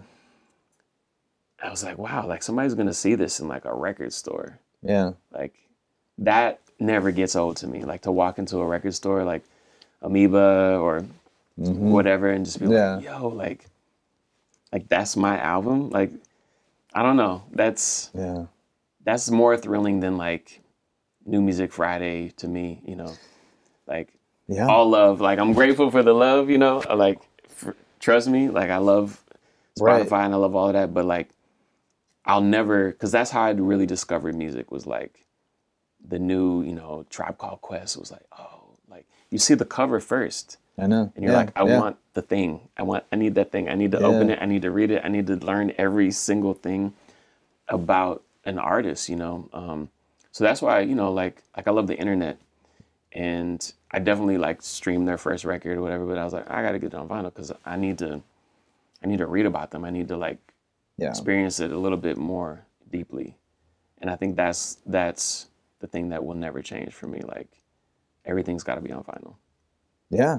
I think that's awesome. I think definitely, I wish everything could be, not everything can, but like, and also there's sort of like a permanency of it, right? It's like stamped, it's pressed, it lives on its life, and it's going to go through different owners over time. And people are going to leave their marks on it, but it'll more than likely outlive you. Right. You know, and there's something about like, you know, I like, obviously the affordability of a repress, but to find like, you know, that Elvis Presley up there, that's an original. I mean, the record does not play; it has a chunk missing, but I keep it because the cover, the cover's so cool.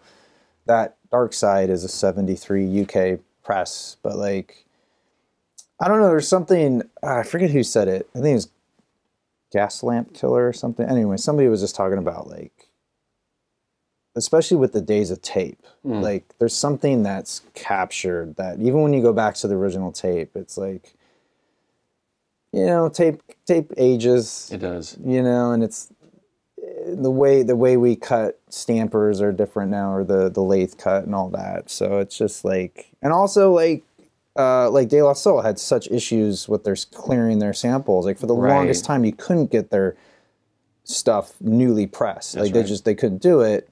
And then to like not have those samples would be a crime. So yeah, it's just like, and I know like guys like Kanye are constantly tweaking their stuff, his stuff, and it's like, yeah, to have it like in that form, because like things can come down from Spotify, or things can change, or it can go away, but you own that. I don't know. There's something still magical about it. I know what you mean. It's like it is magic. Yeah, it is magic. And shout out to Echo Bass, who does our vinyl. They're in near Atlanta. Oh yeah, US. You know those guys? No. Well, I was going to ask where. That was a question I was going to ask about that, because that's a whole logistics. That's a whole another thing. Yeah, you gotta plan that stuff. Exactly.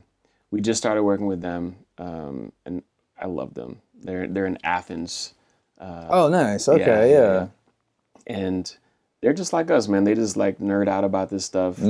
Like they sent me a video I posted on my socials, like of the plant, like just actually seeing it being like pressed, that's so cool. Cut, yeah, cooled, like the whole thing. It's like, yeah, that's cool, because you feel like you're part of this cool like cycle where it's like, yeah, I've made this, I've written this, I've produced this, the musicians recorded it, whatever, like we performed it. Now it's been like mixed, now it's been like mastered, now boom, in the artwork, now here's the next part. And he's like literally just like stamping them out, and you're just like, whoa, like this is crazy, Yeah, so it's made in the USA. It sounds great. We're trying to do a lot more work with them. And we do some overseas stuff too as well. But shout out to them. Nice. They're dope. Yeah. So a lot of my viewers are big Beatles fans. So I always have to ask open-ended question, but if like I'm scared. No, Wait, let me drink some more water. No. It's just I'm just curious. Which is your favorite Beatle? No, none of that. John. Well, hey, it's more of like you can be whatever you want, but I'm just curious, like what's the first thing that comes to mind when we talk about the Beatles, for instance? I mean, obviously they are who they are, but like honestly, for you and your music, and yeah. My mom loved the Beatles. I mean, that's her generation, like she was one of the screaming girls, Yeah. They're right behind you there. She played. She had all this stuff, so I would kind of made my way through her collection. Yeah. And the Beatles, man, I mean,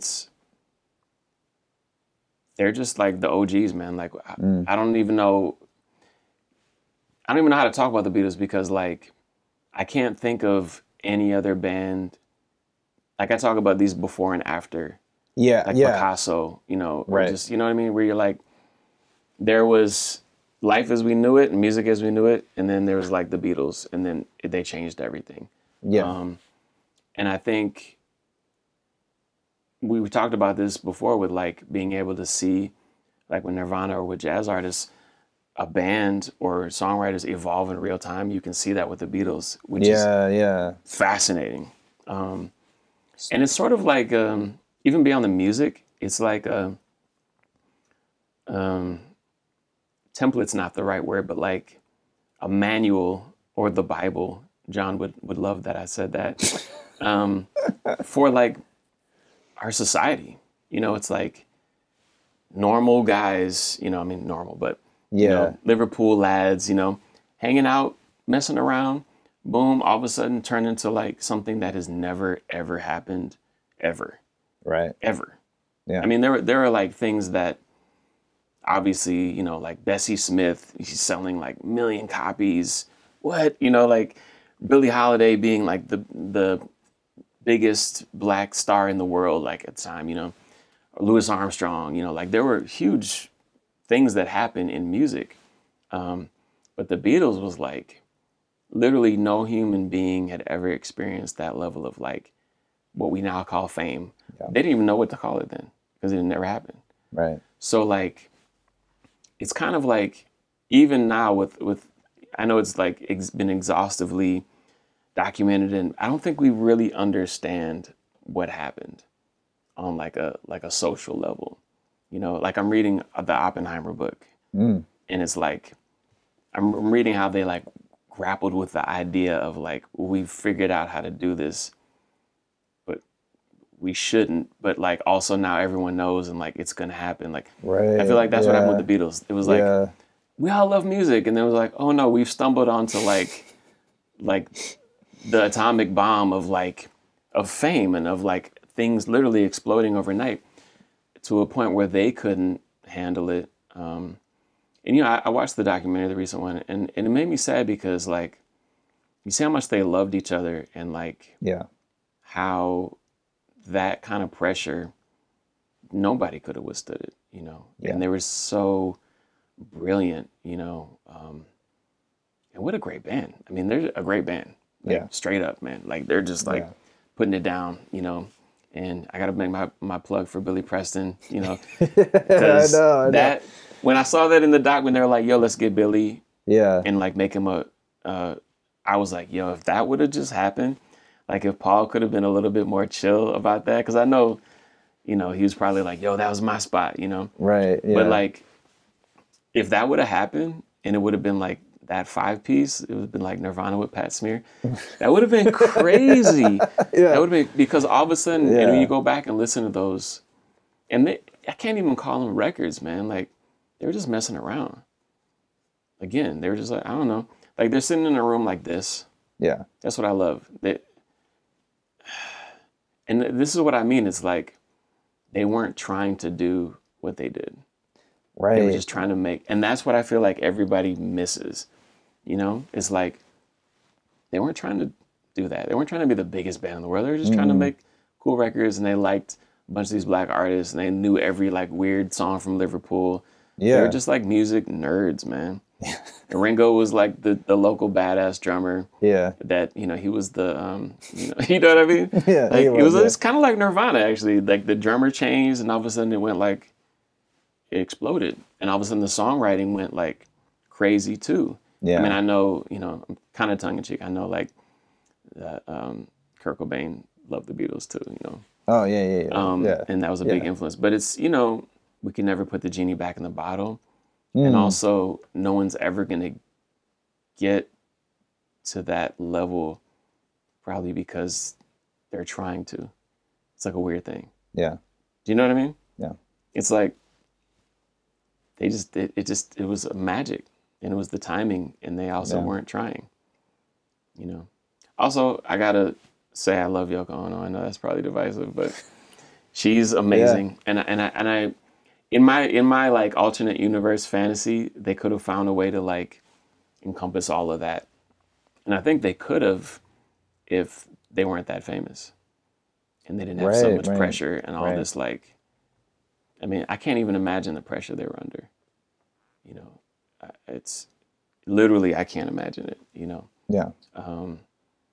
And, you know, it's interesting to think, like, if they could have just held out a little bit longer, because I feel like society was changing, you know. And obviously if John had lived, you know, maybe we would have had like the reunion band and all this stuff. You look at the Stones and you're like, man, like, okay, they figured it out, you know. They figured it out, and were able to keep going and share their music and love and that energy that they had, you know. And I don't know, the Beatles were just so innovative, man. Yeah. Like, it's shocking. You know what I mean? Like, I love Madlib and I love Dylan and I love, you know, Beck. I love all these people. But the Beatles got in there first, man. The Beatles were like messing around with tape and doing crazy stuff, you know. I mean, all love to Hendrix and but the Beatles were in there like getting weird. Yeah. And what I guess what really strikes me, like listening now, is like how weird a lot of their albums were, considering they were the biggest band in the world. Oh yeah, yeah. You're like, wait, yeah. What are they doing? Yeah, especially when you get to the White Album. Right. You're like, yo, Piggies, like exactly, exactly. So, you know, I feel like they don't get enough credit for being like as political as they were too, and like trying to push the boundaries. And I know, like, I mean, I don't know all the ins and outs, but like some things got changed. But I know they were like very aware of like what was happening in society in England at the time, and they were doing their best to bring that into their music, you know, and Eastern philosophy and all that stuff. Like, yeah. I mean, I don't know, man. Like, you'd be hard pressed to find a band like doing that now, who had that level of, or anything close to that level of success. I feel like, you know, I don't know. It's like a different thing. It's almost like Bill Withers, you know, where it's like he walked away from his career and everyone's like, why? He's like, because I did what I did. Like, they could have easily kept writing "I Want to Hold Your Hand" or like, yeah, so many bands did, yeah, right, exactly. And they're like, no, let's make this weird, like, and let's rock out, you know, like, I don't know, nothing but respect for them, man. Like, yeah. Now I'm curious about this weird, what'd you call it? It's Carnival of Light. Carnival of Light. Now I'm like, I gotta find it now. But yeah, even when you just go by the numbers, right? 14 albums, right, in like 7 years roughly, and all before they were 30. Right. It's crazy. It's shocking. I mean, nowadays, it's most of the time it's just like a singular entity. Like Beyonce, Taylor Swift, Kanye. It's like these mega stars. Rarely do you see like 3 of the most talented songwriters who ever lived in the last, 50 years all together. And then Ringo. In defense of Ringo, I love him. He kept them together. Kids love his songs. Yeah, and he was the one that got the youth market, man. Yeah. Yellow Submarine. I know, right? Come on, dog. Yellow Submarine was like, when I was like, Yellow Submarine was my jam when I was a kid. I was like, Octopus's Garden as well. On. Yeah. Let's go. Yeah. No, absolutely. I mean, I think they were all equally important, and yeah, like you said, it's just no one could contain it, you know. Billy Shears, man, come on. Yeah. Got a rep for Billy Shears, man. Yeah. No, I mean, yeah, it is crazy. Like, I'm trying to think of any other, maybe Crosby, Stills, and Nash, like young, like just those many minds in like one band where you're like, wow. Well, they only made like 2 records, I think. Exactly. You know? Exactly. So, I mean, more if you. Anyway, we're not gonna. Yeah, that's another episode. Yeah, but yeah, it is crazy, but I think of them the same. It's like I don't have a favorite Beatles album. It's like it's their work. It's their body of work. You know. I go through periods, like for a long time it was a White Album, and then like I kind of wrote everything off before Rubber Soul. But lately I've been going back to like Beatles for Sale, and it's a decisive record, like because there is some holdovers from their skiffle days, and then there's some like newer stuff. It's a real transitional record, but again, it was one of those records they recorded in like a couple days because that's all they had. Right. But yeah, I kind of go back to like it's almost like the opposite of your first album, but their Abbey Road, their last recorded album, even though it came out before, it's a whole thing. Right.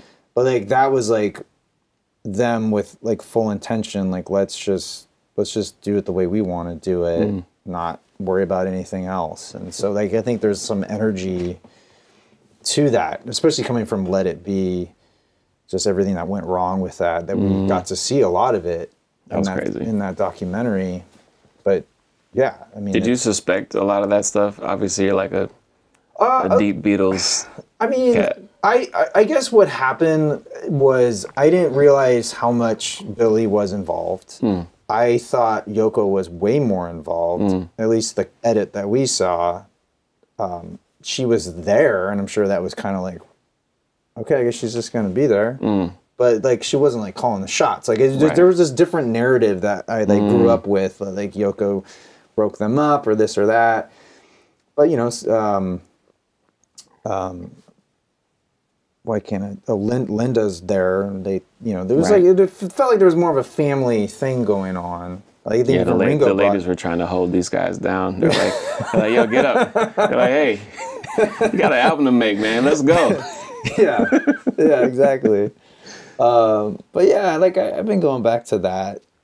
But yeah, I mean, in some ways, Magical Mystery Tour is one of my favorites, even though that was not, at least in the form that I love it as, was not a Beatles record. Right.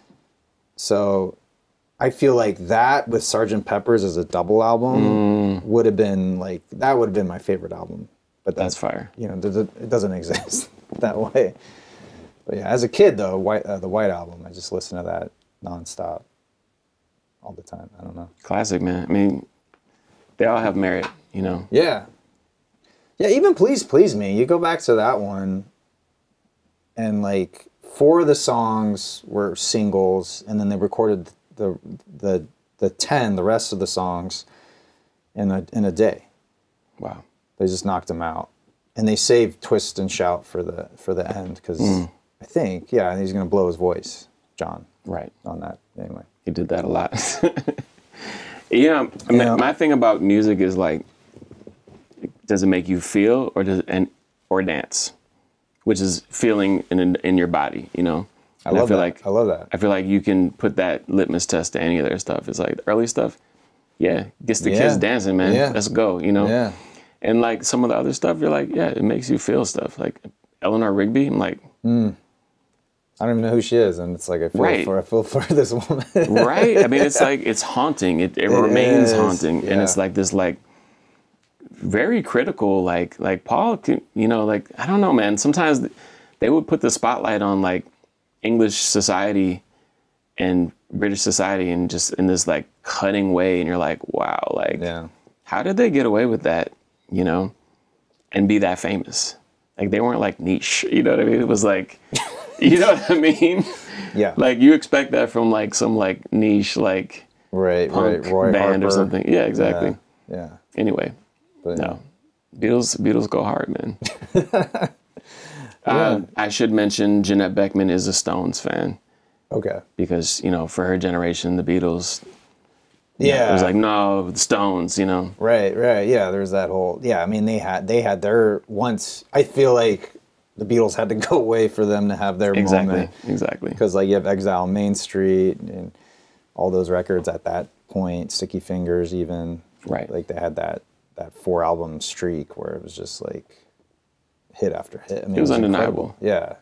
But I think as a songwriter, I always go back to the Beatles catalog because, my God, you know.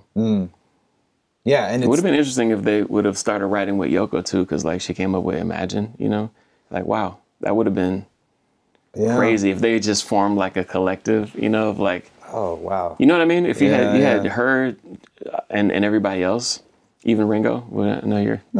I love Ringo. You said 3 of the best songwriters, man. Well, I mean, let's just be honest. Y'all heard that, right? Hey, I love Ringo, but like he's not known for songwriting. Like people don't call him up for words; they call him up for his drums. It's true. But his songs, they go hard, man. I'm saying they're memorable. They are super memorable. They are, but it's in defense of Ringo. It's so funny though, because like I was reading his biography, and like he tells these stories like, oh, I came up with a song, and he plays it for them. They're like, oh, that's great. You rewrote such and such song, and he's like, oh man. Right. So like, yeah. No, I know what you mean. I'm ribbing you a little bit. In any other band, right? Any other band, like. Yeah, stellar guy. I mean, he has his own band now, but yeah, just anyway. Tali's like the biggest Beatles fan, by the way. She's like incredible lyricist too, and you know she's put me onto a lot of stuff too because she can hear everything, all the parts. She's really like an orchestrator. Oh, so wow. she was like, "Oh, did you hear what Paul played there on bass?" And I'm like, "What?" No. So she'll rewind it and be like, "Oh," and I'm like, "Oh." Yeah. So she kind of got me into the finer points of like what they all brought to the Beatles. Yeah. Where did you meet? We met. Where did we meet? That's a good question. We officially met in. It's not a test, I swear. No. There's overlaps. We officially met in Manhattan. Yeah. She was working for Blue Note Records. Nice. Okay. Under Bruce Lundvall, and she helped me get my first album signed. So her boyfriend at the time, brother, was the pianist in my band. Oh, okay. Yeah. I see. Okay. My piano player was like, "Yo, like, yeah, my brother's girl is super cool. She works at Blue Note, you know." But the funny thing is that we actually went to the same school too, but we didn't meet. That was the new school, the new right? School, yeah. Yeah. Were you there at the same time, or what was the overlap? We were there at the same time, but I wasn't a student then. I was like working there. Oh, gotcha. In the equipment room. Yeah. I bet you got some stories. For sure. I don't know what it was, but like the equipment room at my school, I went to a film school, but like, I don't know, man. Exactly. I took the Spike Lee route, you know. Yeah. Like, he couldn't afford tuition at NYU, so he got a job at the. Yeah. And then Jim Jarmusch, he was, met him and checking all this stuff out. And that was me. I was checking out amps and watching them get stolen by friends. And just like, oh, yeah. Okay. Wow. Exactly. Yeah. Yeah, I just saw Keon Harold playing in West Hollywood. Nice. That was last week, right? Recently, yeah. I feel, was it last week? I don't know. Sun Theater or something like that? Sunrose. Yeah, so he played 2 nights there. I was there for the album drop performance, and it was incredible. But he was mentioning the new school and like the people he met there, and I have to ask, like, from your experience, I mean, beyond the education, like the relationships, like what was your experience with that? The people that you met, you played with, that sort of a thing.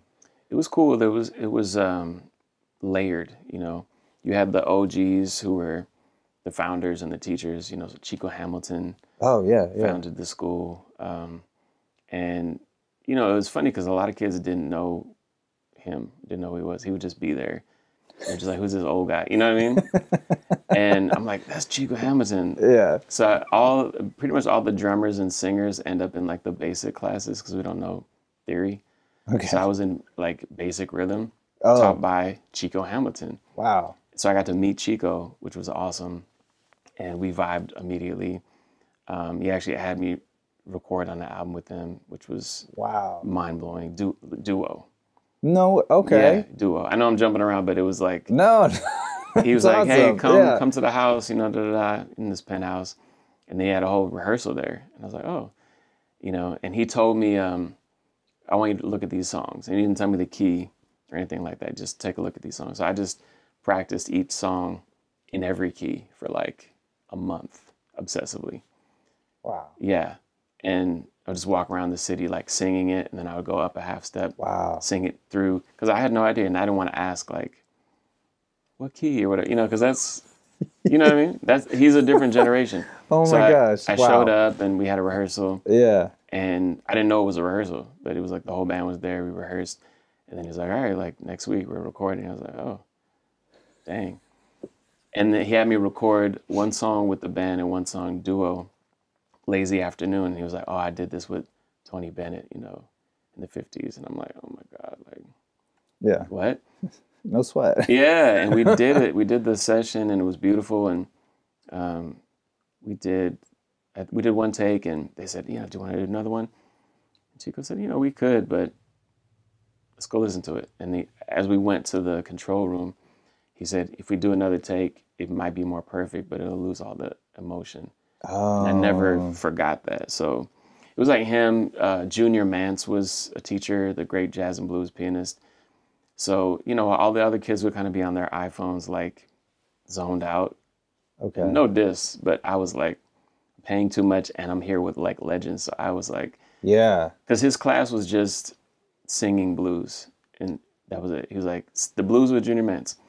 And you would just show up and sing blues, and you would call a song.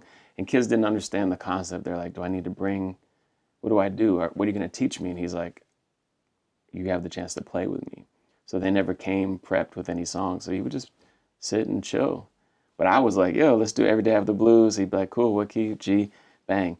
And then I would ask him about like Joe Williams, you know, Dinah Washington, Lena Horne. Yeah. Like Charlie Parker. I was like, I wanted to know the stories that you can't find in a book. Like, did Dinah warm up? Like, did they warm up? Did they do, what was their working?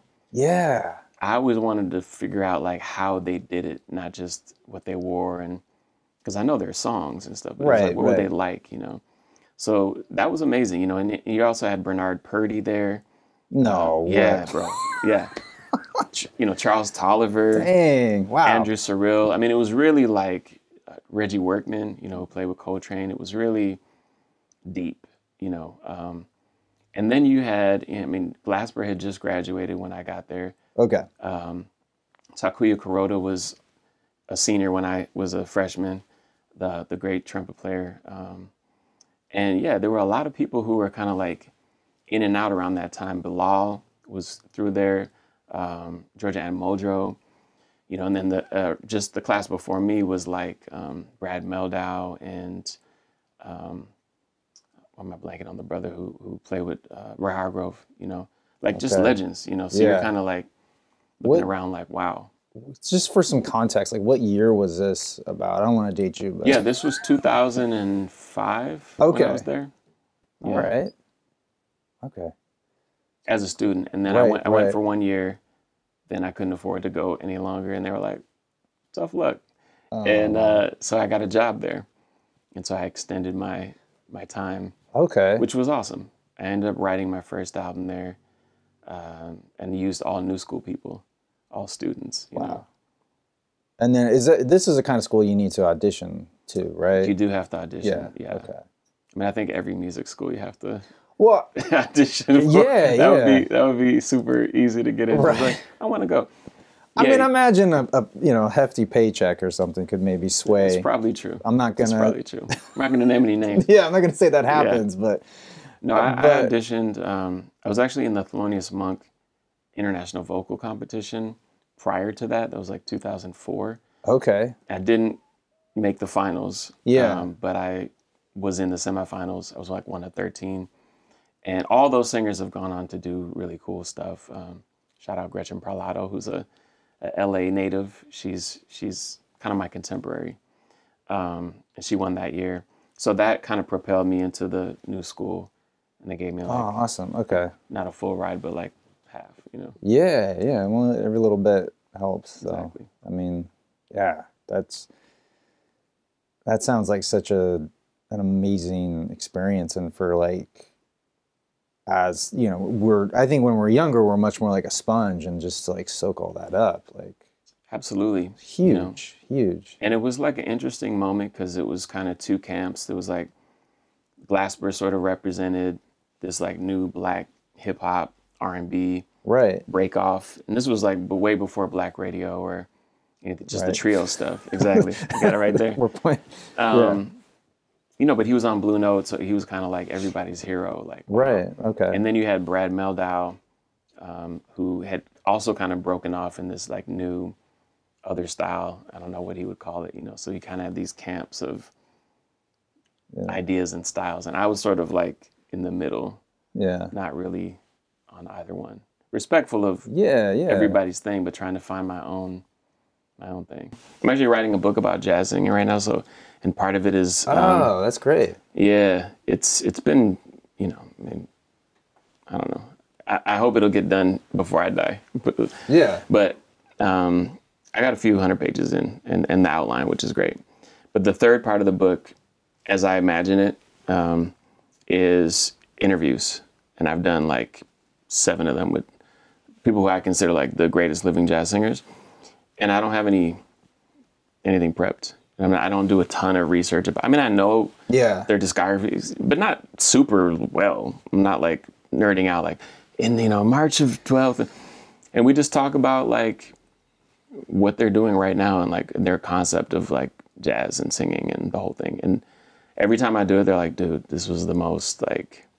That's so cool. This is like so refreshing. Like, because I get it. It's like sometimes people want to like, they already know what they want the interview to be like before they start. And they're just like pushing you into that slaughter entrance, you know what I mean? And like, I've been going, like, thanks to Shorefire, like, I've been invited to some of these things at the Grammy Museum. Oh, yeah, that's great. And, like, that can be hit and miss, depending on the moderator. And, like, sometimes I notice there's, like, this thing, and you know, they're good questions, but sometimes I feel like they're so rehearsed, or they're almost like, I'm going to put in my opinion, and then I'm going to ask you the question. Right. And it's like, I mean, you wouldn't do that person to person necessarily. Right. I mean, sometimes like I'll ask something just because like I'm curious to hear what you have to say, and I might like come back at it. But and like my notes, like I literally just like wrote some things down, and like, you know, I didn't even get to all of them, I don't think. But that was that was, you know, it's not a ton. Yeah. But like, because I also just want to let it go where I don't want to steer the ship. Because I feel like if even when I watched some of my old stuff, like when I did start to steer it, it all of a sudden it's, you know, there's almost like attention, like you can feel the intention behind it. Yeah, and almost like I'm as opposed to like staying in the moment, I'm like searching for the next question. But it's like if you just listen, you know, it's just like acting. You just have to, half of it's just listening. And then you can go from there. I mean, we're talking about talking. It's so silly, you know. But there is an art to it, you know. I mean, just because we throw cameras up, suddenly it's like, oh, we have to do this thing. Yeah. But, no, I really enjoyed it. Yeah. Thanks, man. Yeah, thank you. Yeah. This is feeling great. Okay. I appreciate it. Yeah. No, thank you so much. I so appreciate your time and sharing your stories and your music and a little bit of backstory on the new record. It's so great. Thank you so much. Thank you, brother. Yeah. Anytime. All right, everybody. Thank you so much for watching. I'm your Vinyl Geek, and I'll catch you on the flip side.